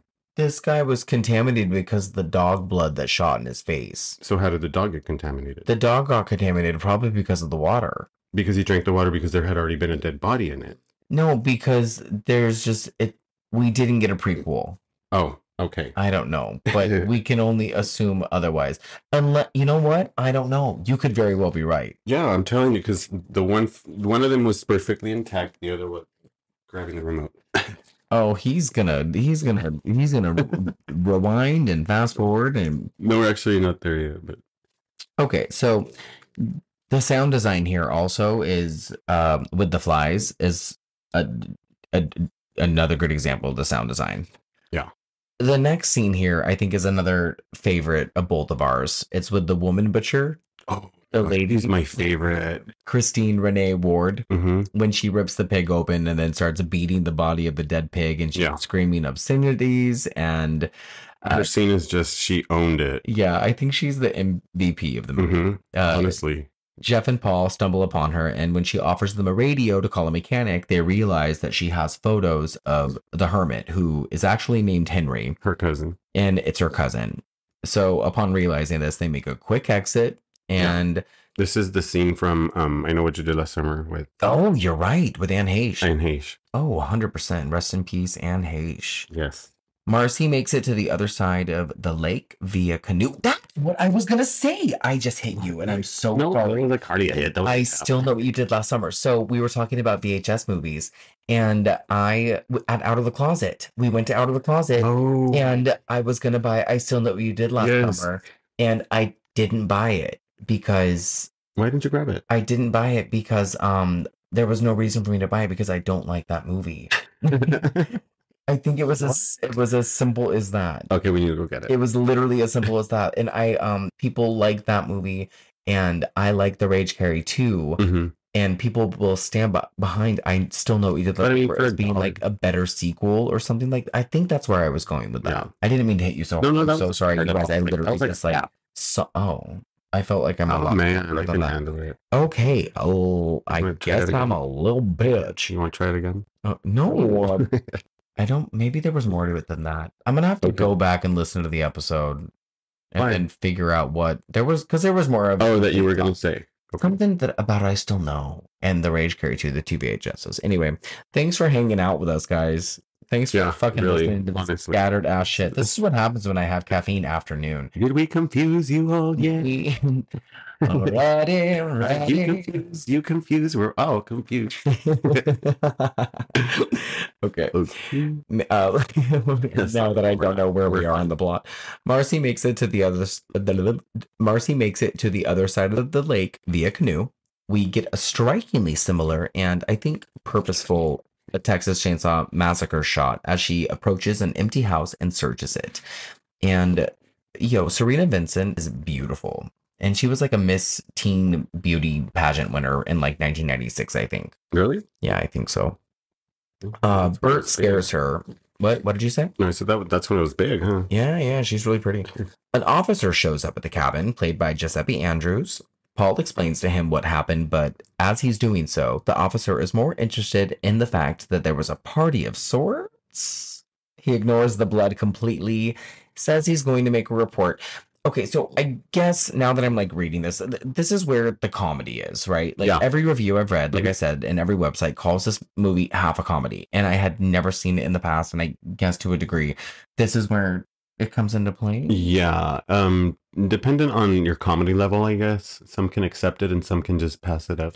But if you slap a suspenseful track behind this, Yeah.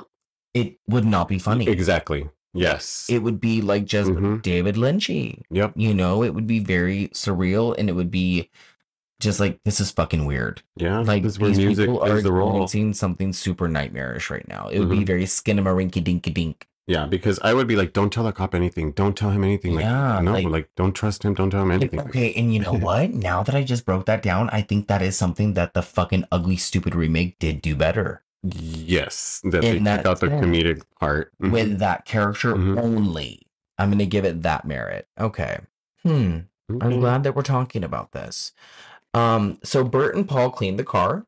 While they discuss Paul and Karen's weird best friend relationship, Dr. Mambo, Grimm's dog, comes out of the woodwork and starts growling and acting super aggressive. Marcy scares him off with a shotgun. She's a badass. She really is. I think Marcy is probably my favorite of the group. Yeah, she could have been the final girl I remember instead when, of Paul. yeah, little Paulina. Yeah. I remember when I was younger really liking Karen, but Mhm. now I realize that Karen Is the movie. is what? Come on, is the movie. I mean, like, she's like the face of the film, I suppose, but she's not really a great character. She doesn't No, really not have really. much to do except, like, you know, decompose in the shed. Her voice is a little annoying. Yeah, she's just not that, you know, she's not given a lot to do at the end of the day. So the group conspire in the cabin. Karen retires to a nap and Marcy takes a bath. And we should note that at this point, we do know that Bert and Jeff are drinking beer only, so they are not infected, as far as we know. This is us during the pandemic. If you Yes. drink vodka, you'll This be is super COVID-y. That's Yeah. another note that I had taken. This all reminds me very much of quarantine. Yeah. Marcy and Karen have been exposed through the water, though, because I think we see that Marcy is drinking like a cup of tea, and Karen has been downing water like it's no tomorrow. And Paul too, I Yeah. think, right? I think Paul has also been drinking water. Yes. So Well, yeah, Paul, because when he got bit from Dennis, oh yeah, and then he went to go Dennis is- wash his hands in the creek.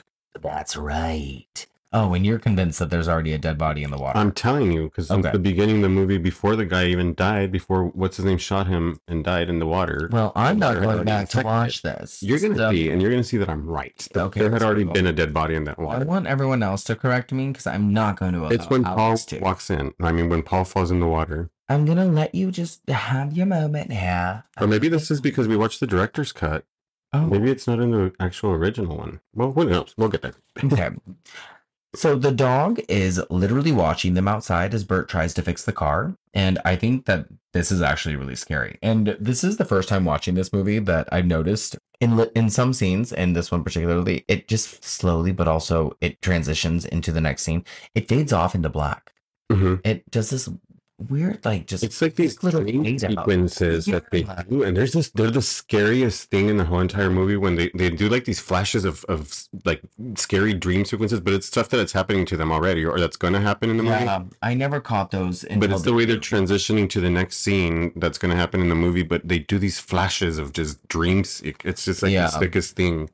So the next scene that we're going to talk about is probably the most famous scene in the movie, and it's where Paul and Karen are napping together, and Paul takes this moment to finger fuck Karen. Disgusting. And as much as I want to take this part, you know, No. Alex, I mean, do you want me to have it? I can do it. Okay.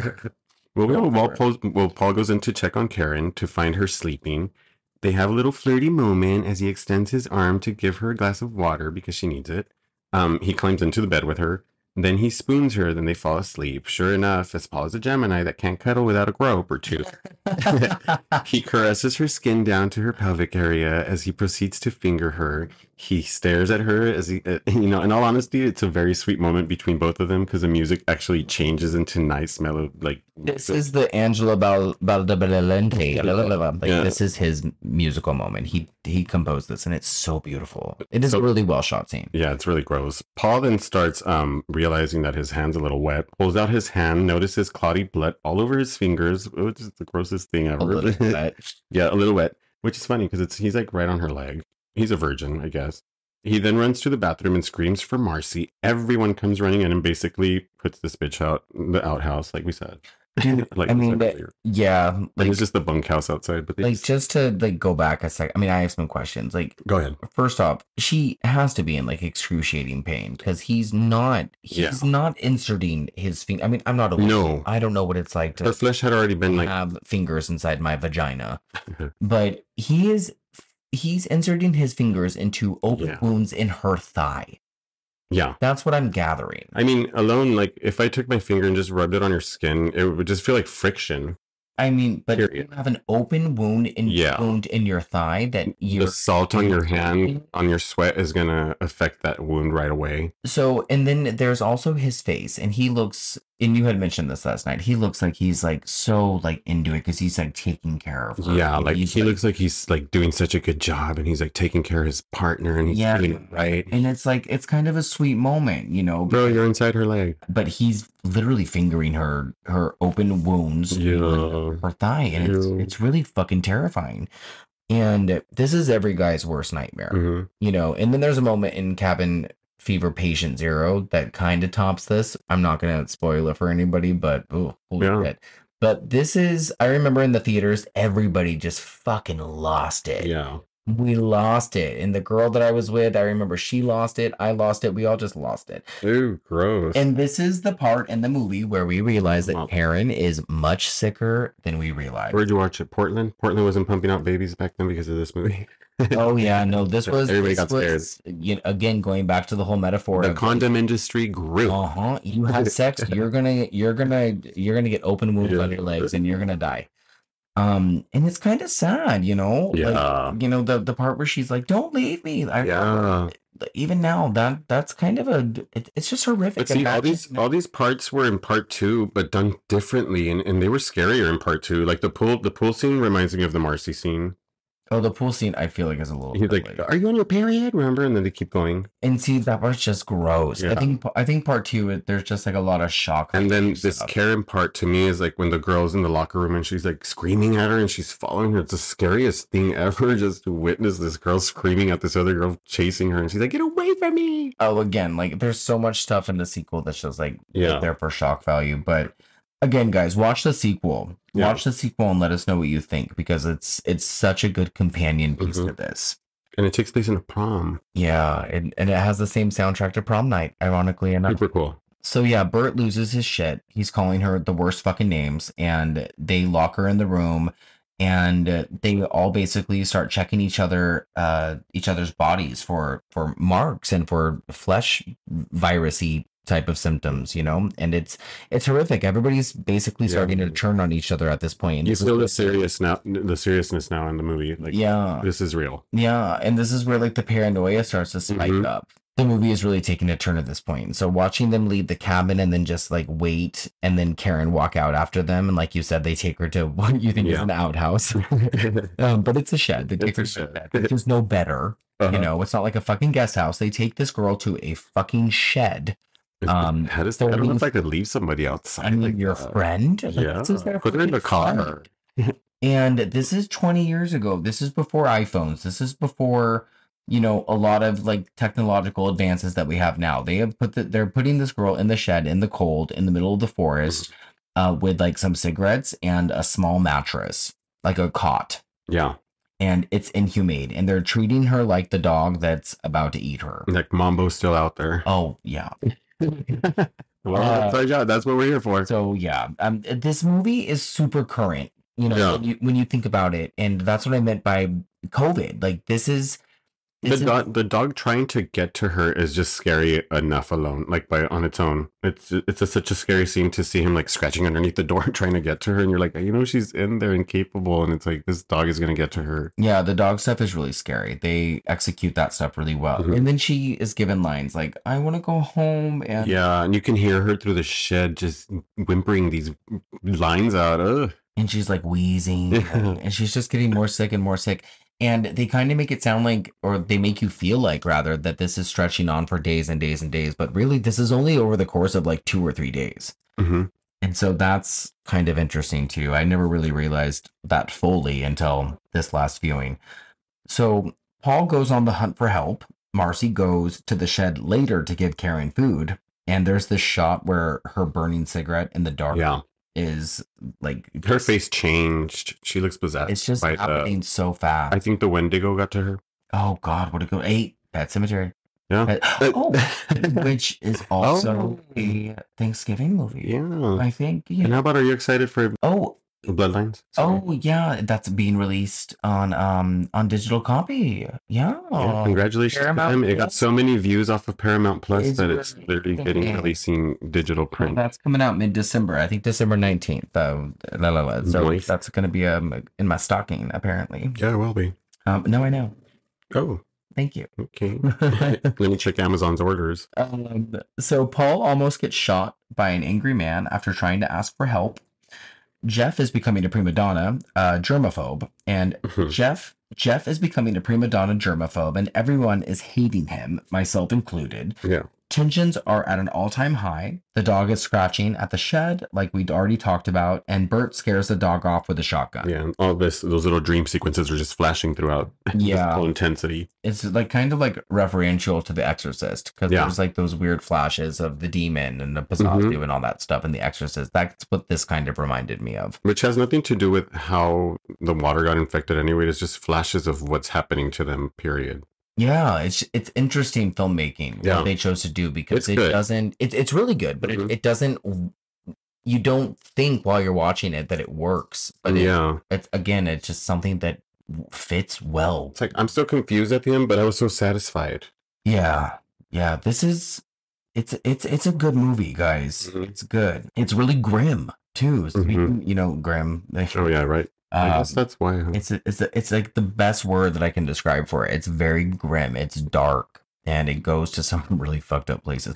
Oh, there was a review that someone had posted that I wanted to read. And because, this movie's not very divisive. A lot of people really like it. But there was one review that I had found that was worth mentioning, because this person just fucking hated it. And I didn't understand why.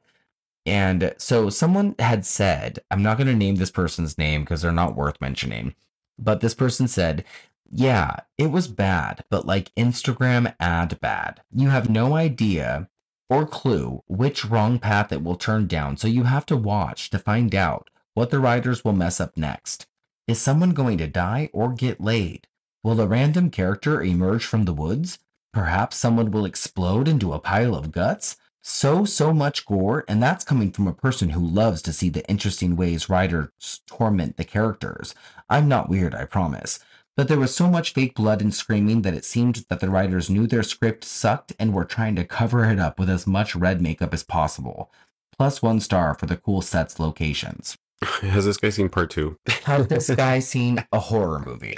His part 2 is even worse. It has even more blood and a lot more screaming. And the girl is annoying screaming, but it's such a good fucking movie. Is this written by Welcome to Primetime, bitch? No, fuck you. Get the fuck out of here. Like, it's just so funny. Like, people don't understand what they're watching. So yeah, Bert gets the Jeep started the next morning. He realizes he's infected. I mean, everybody is essentially going to get infected. He lost the beer bet the night before, though, and drank water. This is when you feel it, because he was the one that was taking care of all of them the most. Like, no, don't let him come in here. No, don't touch him. No, don't touch her. No, don't, nothing. And he gets sick. Yeah, so you kind of are like, I mean, as much as I hate Bert, like, you're kind of rooting for Bert, because somehow he's becoming the voice, or he has been the voice of reason. And he has that likability now, and you want him to survive. Once he gets sick, you now get vulnerable, and you're like, shit, everybody's gonna get it. Yeah, and you already know that Karen's not gonna live. You already know that, judging by the way it's going, that Marcy and Jeff are probably not gonna live. But you don't know quite how it's gonna go with Paul and Bert. And through the whole film, like, Karen is just like disintegrating in front of us, and she's the only character that's literally prolonging this death inside of her, and like everybody else is just going about this insanity, and her is just slowly just dying there, like over in the shed. So Jeff and Marcy moved Karen from the shed to the Jeep, only for her to puke blood all over it and contaminate it again. Jeff refuses to get in, and the others see that Bert is also sick too, so Bert speeds off, leaving them behind. I'm gonna find a doctor. Yeah, Jeff steals the beer and runs off into the woods, leaving Marcy and Paul to fend for themselves. Marcy compares the situation to a plane going down. So apparently, there was this audition for this Marcy character took place on the morning of 9/11, and this dialogue was the dialogue that this Oh. character was given. Yeah, because it was a very like weird thing to bring up. Like, why would you think of that specific moment for this? Yeah, it's such a it's a strange analogy, but I also think that's very chilling Mm-hmm. if that's true. And I don't know if that's true. That's something that I read on IMDb trivia, so it could very well be made up. This kind of sounds legit. Yeah, but I don't know if it is true. It's very chilling. So Marcy and Paul fuck it out. Paul suggests safe sex, but Marcy declines. Going back to if you have unsafe sex, you will die. Mm-hmm. This is a horror movie. Yep. The fingerprints on her back while they're fucking. Yeah. Oh my god. Nobody notices them but us. Yeah. So Paul washes his dick off with Listerine, and you can literally hear his like flesh sizzling. It's awful. Bert goes back to the mini mart, and he either has a full-on hallucination with the pancakes thing, or we're not sure, but Dennis, the feral child from earlier, he bites Bert and subsequently becomes infected. The store owner threatens Bert and gets his friends to go after everyone in the woods to avenge him, affecting his son. So this is an interesting part of the conversation, because we talked about this last night. If this part was a hallucination. The Dennis karate chop thing? Yeah. Like when he's screaming, pancakes, pancakes. Like, do you think that he's hallucinating? I believe so now at this point. I think that he's hallucinating. Because wasn't there a rabbit tour? Am I tripping? Or is that I another think that there's a rabbit No, that was at the part two. hospital at the end. No, Was it? it is in part two. Oh. You're right. Yeah. Yeah, but yeah. I think there's a rabbit. At Now the we're hospital. hallucinating. But this character is too fucking much. Yeah. And, like, this also reminds me of like just fucking. I don't know, like we didn't need the Dennis part, but I mean, Oh, we it was totally good. needed the they're- Dennis part. they're We great. needed the Dennis part. This stuff is like fucking iconic. Yeah. Paul leaves. Pancake. Yeah, pancakes. And then in the remake, they named the dog at the beginning Pancakes. Yeah. I don't know if you caught that. Yeah. Paul leaves Marcy to go find Bert and Jeff. Marcy takes a bath, and we see that her back is beginning to rot away. It boils of pus. Yeah. The effects are outstanding here. Like Mhm. these are real effects. Just so everybody knows. Yes. And we like them. It looks so gross. Yeah, they're fucking badass. Paul comes across the reservoir and finds the rotted corpse of the burnt man, or some other body, I guess, according to you. He falls in. He's now infected, and or if he wasn't before, he realizes the water is the reservoir and runs back to the cabin. Or he realizes that the water is coming from the reservoir and runs back to the cabin to alert the others.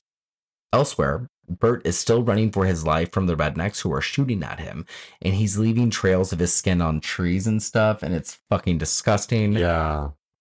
So back to Marcy, and the most iconic scene of the movie, actually, and she begins to shave her legs, and as she starts to shave her legs, what happens, She's Alex? shaving layers of skin off that are coming off as she's shaving with every single stroke. Oh, and you hear it, and you see it, Yeah.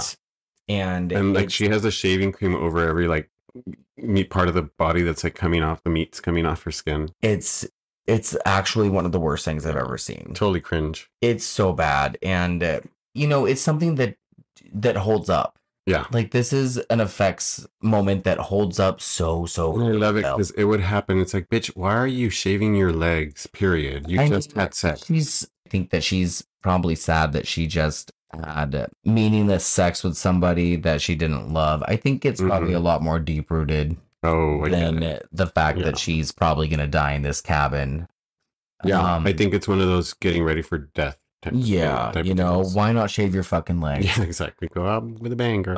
But that's not it though. Marcy is then tore apart by Grimm's dog. hmm And like I said earlier, I think that some of this scene is done better-ish in the remake.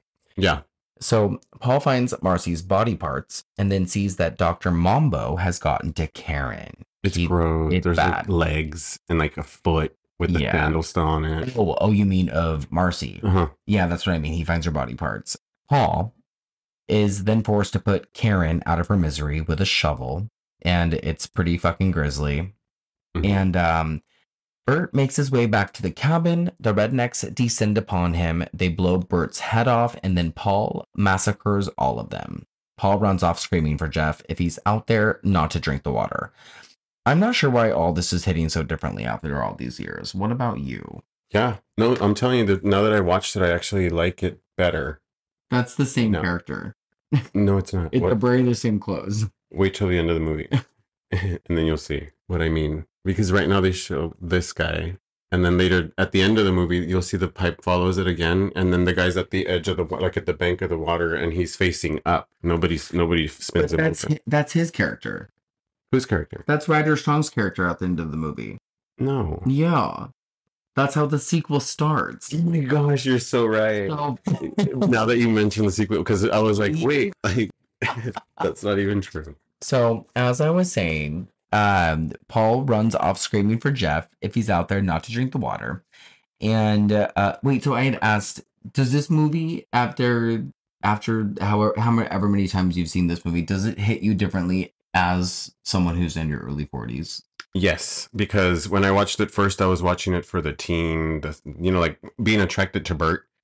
And then now that I'm watching it like an adult. I love that's why you watched it for Bert. Well, not because it's another teen horror movie. Of course, they're going to have a hot cast and for the hot cast and for like the blood. Yeah, exactly. As a teen. So now as an adult, you kind of place yourself in the situation, in these situations, or have gone through these, things like this, but not so intense like the movie. Like, I watch this now, and all I can think about is, oh my god, like, my armpit is rotting away, so I totally get what's happening right now. It's that shaving scene really fucked you up. Yeah, like, do we have a strong enough Neosporin to handle this? And I think back how vulnerable we must have been to where, don't drink the water, it is in the water after watching this film, or don't shave your leg if you have a cut.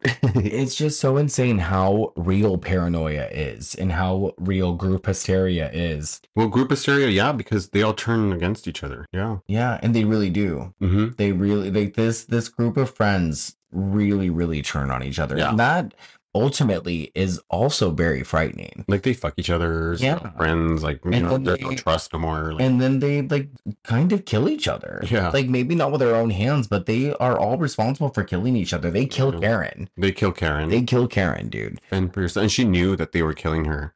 They weren't doing shit to help. I mean, it's fucked up. Paul has to kill Karen because he's putting her out of her misery, but everybody could have handled this a lot differently at the end of the day. So it was made to piss us off in that way. Yeah, it is infuriating. At this point, everything is just going wrong for Paul. So he enters a cave. He finds Grim, Eli Roth, disemboweled. Gross scene. Yeah, it's pretty gross. Mm-hmm. There's like guts and stuff. He finds the Jeep. He hits the deer, which this scene I completely forgot about. I like gasped, yelped. It was scared the fuck out of you because the way that eye of the deer just comes onto screen. Yeah, completely horrifying. I totally forgot about it. So there's blood in Paul's face. What else, like I said, could fucking happen? Paul finds Winston at some kumbaya gathering getting drunk with underage kids. We discover that Winston may or may not have actually sent for the tow truck like he said he was going to. Mm-hmm. The sheriff radios in and says that basically there is a maniac with a flesh-eating virus, and if... to shoot him as soon as they see him. Yeah, if what you just said. Yeah. The Kumbaya kids end up smashing guitars over each other's heads and choking on harmonicas, and Paul pukes blood on everyone. The party's over, and Paul knocks Winston out and then runs away. He then passes out on the side of the road, ends up at the hospital where he's an incoherent, rambling mess talking about burnt marshmallows. This whole last segment reminds me of The Shining. Really? Just like him being wheeled through the hospital and like doors and being like that's what the buddy cop is. The police want nothing to do with him due to his condition. So they conspire to have Winston take him somewhere. Back at the cabin land, Jeff crawls out of the bushes in a drunken stupor. Remember Jeff? Yes. Okay. He goes back to the cabin itself and finds the blood and gore, and for a brief moment you think he's sad, but he's actually over the moon. Yeah, he's the fucking winner. He gets it all. Is the final girl, he's the one that survived. He gets the $1 million. And that's when he is freaking shot to death. Like, Shot down. it was the most intense part of the film, the way that he comes out and he's shouting that he's alive, that he survived. He He's survived. so fucking happy. I made it. I I made made it. And then he is plowed down by the fucking SWAT team. Yeah. Plethora of bullets. A plethora of bullets, man. Thank God too, because Jeff sucked. What Yeah. a piece of shit. I mean, to watch him die like that was so bad. It was, I mean, like, that's one of those, like, bravo moments, though. Yeah. You're like, thank God, man. Like, some people didn't deserve it. And then Jeff did. Yeah. Jeff deserved it. And the police take the bodies and light them all on fire. It's very reminiscent of Night of the Living Dead. I love that Eli Roth did his homework. I love the directors that do their homework. You like can tell, like you catch these little Easter eggs. That's what I really liked about that Hayden Newman movie. Yeah. So, yeah. The police then go to the convenience store where there's a lemonade stand ran by two little kids who lifted the water right from a creek where Winston dumped Ryder Strong just moments ago. So, yeah. Oh, and what else happened, Alex? Oh, that whole thing where it cleans up the joke from the beginning where, The joke. yeah, it kind of cleans it up. I guess it's a joke. So then we're all sitting out on the porch of the store, and then like this group of thugs Yeah. walks up into the country store, which is such a weird scene, honestly. Like, where did they come from? It doesn't make any sense. It does not make any sense. So they walk into the store, left it the out. music changes into something funny, and then they clean up the joke from the beginning, which makes sense, but not acceptable. They could have left it out. Yeah. So yeah, that's how Cabin Fever ends. And you are left with the idea that the water is infected and everybody is drinking the water, and that there's probably going to be a sequel. And what do you know? 7 years later, Ty West filmed a sequel that was shelved for 2 years. And in 2009, we would get Cabin Fever 2, Spring Fever. It's just as good. It's just a different tone. It's just a different kind of film. Yeah. Alex, what did you think of Cabin Fever? I like this movie, and like I said, the music really creeps me out, so I like playing it in the background. Yeah, the music is a big selling point on this. Nathan Barr completely overdid it. And I love that you guys witnessed my mind being blown by the fact that this turned out to be Paul at the end and not I Henry. was wondering what the hell you were talking about, because I was like, So no, confused. I was like, pretty wait. sure. It was kind of like, like I kept asking over and over, like, what happened. It was kind of like watching Trick or Treat 2, where the movie just comes full circle in the beginning. It's like, okay, so now we're in the beginning again. Like, this is how the water gets contaminated. What happened? No, I didn't can pay attention to the understand. character, I can yeah. understand where you could possibly get confused. For a second, even I was like, "Wait, do you think that Paul I just never. What happened Well, to Paul? what I think that you thought for a second, and my mind was reaching. I thought that you thought Paul lifted Paul's own body out of the water. Like, I was like, am I high right now? Like, I thought that you and I was like, no, you're not watching the right movie. I never saw that Paul died. Okay, yeah. Well, technically he didn't, because in Cabin Fever 2, Yeah, he doesn't die. exactly. He gets so up. Yeah. they remove his body. They gave the police conspire. Yeah. Because the hospital doesn't want to touch him. So Yes. they're like, you can move him. We're not touching him. Mm-hmm. So they give the body back to Winston, Yeah. and they make Winston get rid of him. And so Winston pushes him into the He's water, like, I don't want to kill him. not realizing that he's going to infect the water and the town's supply of water Mhm. into the next film. Yeah. So then that's why at the end of the movie, now he's infecting the water again, because these kids go and grab the lemonade jug. They grab the water for the lemonade jug that now they're selling to the town. That's how Cabin Fever ends. And it's just this whole ongoing circle now. And that's how the begins. cycle continues. And that's how we get into the sequel. So don't buy lemonade. not from little kids The and little kids in the stand. in Hodunk Town, Fuck North their fundraiser. Carolina. So yeah, Alex, couple questions. Ask away. Do you think this movie held up? I do think this movie held up, and I love part 2 as well. Yeah, I think this movie held up completely. I really Part do. 2, it's its own entity. Honestly, like you could watch this shit on your own. I mean, it honestly had nothing to do with it. Just the beginning of how the transition between movies. Flesh-eating viruses can be their own genre. Yeah, yeah, really. just like zombie movies are their own genre. Like Mhm. Cabin Fever 2, you could have removed Ryder Strong, you could have removed the title, and it could have been its own movie. The way that they made Karen look in that cigarette scene where she's outside in the shed that you were talking about earlier, She looks scary. She looks possessed. Her eyes look different. She looks dark. She looks mad. It's one of the best shots of the movie. And it's scary because it's like, why is she so angry? Like almost possessed, but it's a skin-eating disease. Yeah. You know, like it has nothing to do with demonic possessions or the devil or Satan. I think you just want everyone to be possessed. Absolutely. That's my You shit. do. One thing I do love is that all these actors are still working.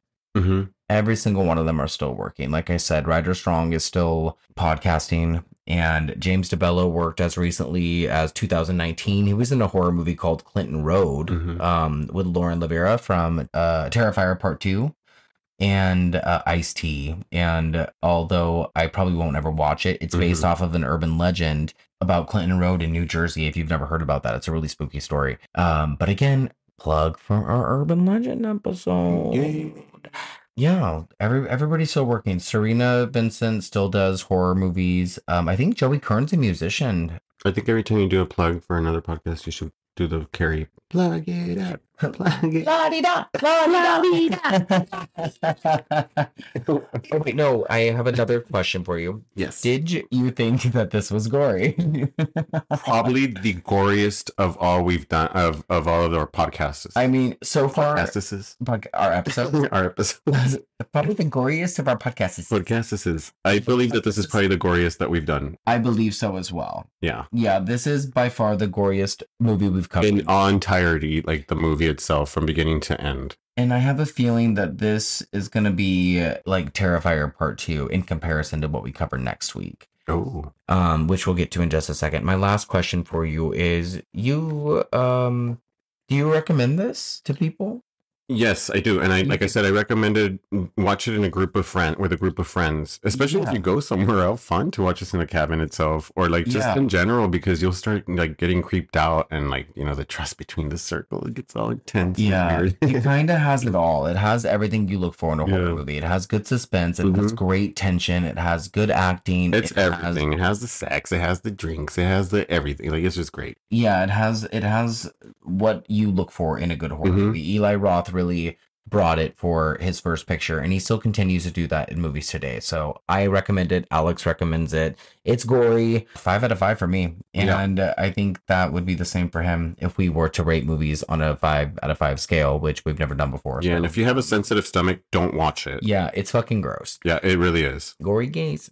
Gory gaze. So next week, since we are going to be beginning our 6 weeks of, is it 6 weeks? Just so I'm clear. I don't want to be fucking nuts. From here to Christmas? Yeah, so we have 1, 2, 3, 4. Right? I need to see the calendar.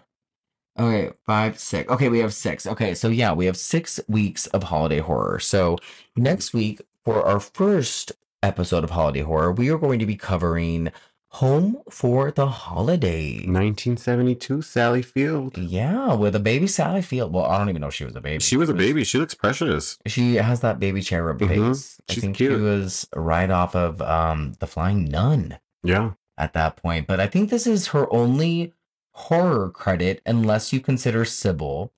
And I think this is like a kind of forgotten, like made for TV thriller of sorts. Also, if you've seen the short Miss Doubtfire in horror version. Oh, the Mrs. Doubtfire, the recut. That's hilarious. Trailer. And they showed me this little recut horror trailer of Miss Doubtfire if it was a horror movie, and it is good. They have those floating around on the internet. There's one for like Mary Poppins. They have one for Willy Wonka and the Chocolate Factory. Oh, you did show me the Mary Poppins. So yeah, this Home for the Holidays film, I've never seen it. Alex has never seen it. It's a Thanksgiving based film. We purposely did not talk about it at the beginning of the episode because we wanted to save it for the end of it, obviously. Sir. So, segue to next week. If you guys have seen it, let us know what you think. If you haven't seen it, take this time to go check it out. I think it's available on YouTube. So, we look forward to talking about it next week, guys. We hope you enjoyed this episode about Cabin Fever. Let us know what you thought about it in the comments. Feel free to drop us a line. We are reachable at thegorygaze@gmail.com. We are open to any suggestions and feedback, unless you are welcome to prime time. You can fuck off. Leave him alone. He has an opinion too. Whatever. It just doesn't mean shit. And also, follow us on Instagram. Follow us on Twitter at The Gory Gaze. Thanks again for listening. Keep it gory. Keep it gory, guys. We love you. Bye. Bye. Bye. What? Stop Oh. it. We don't want to go.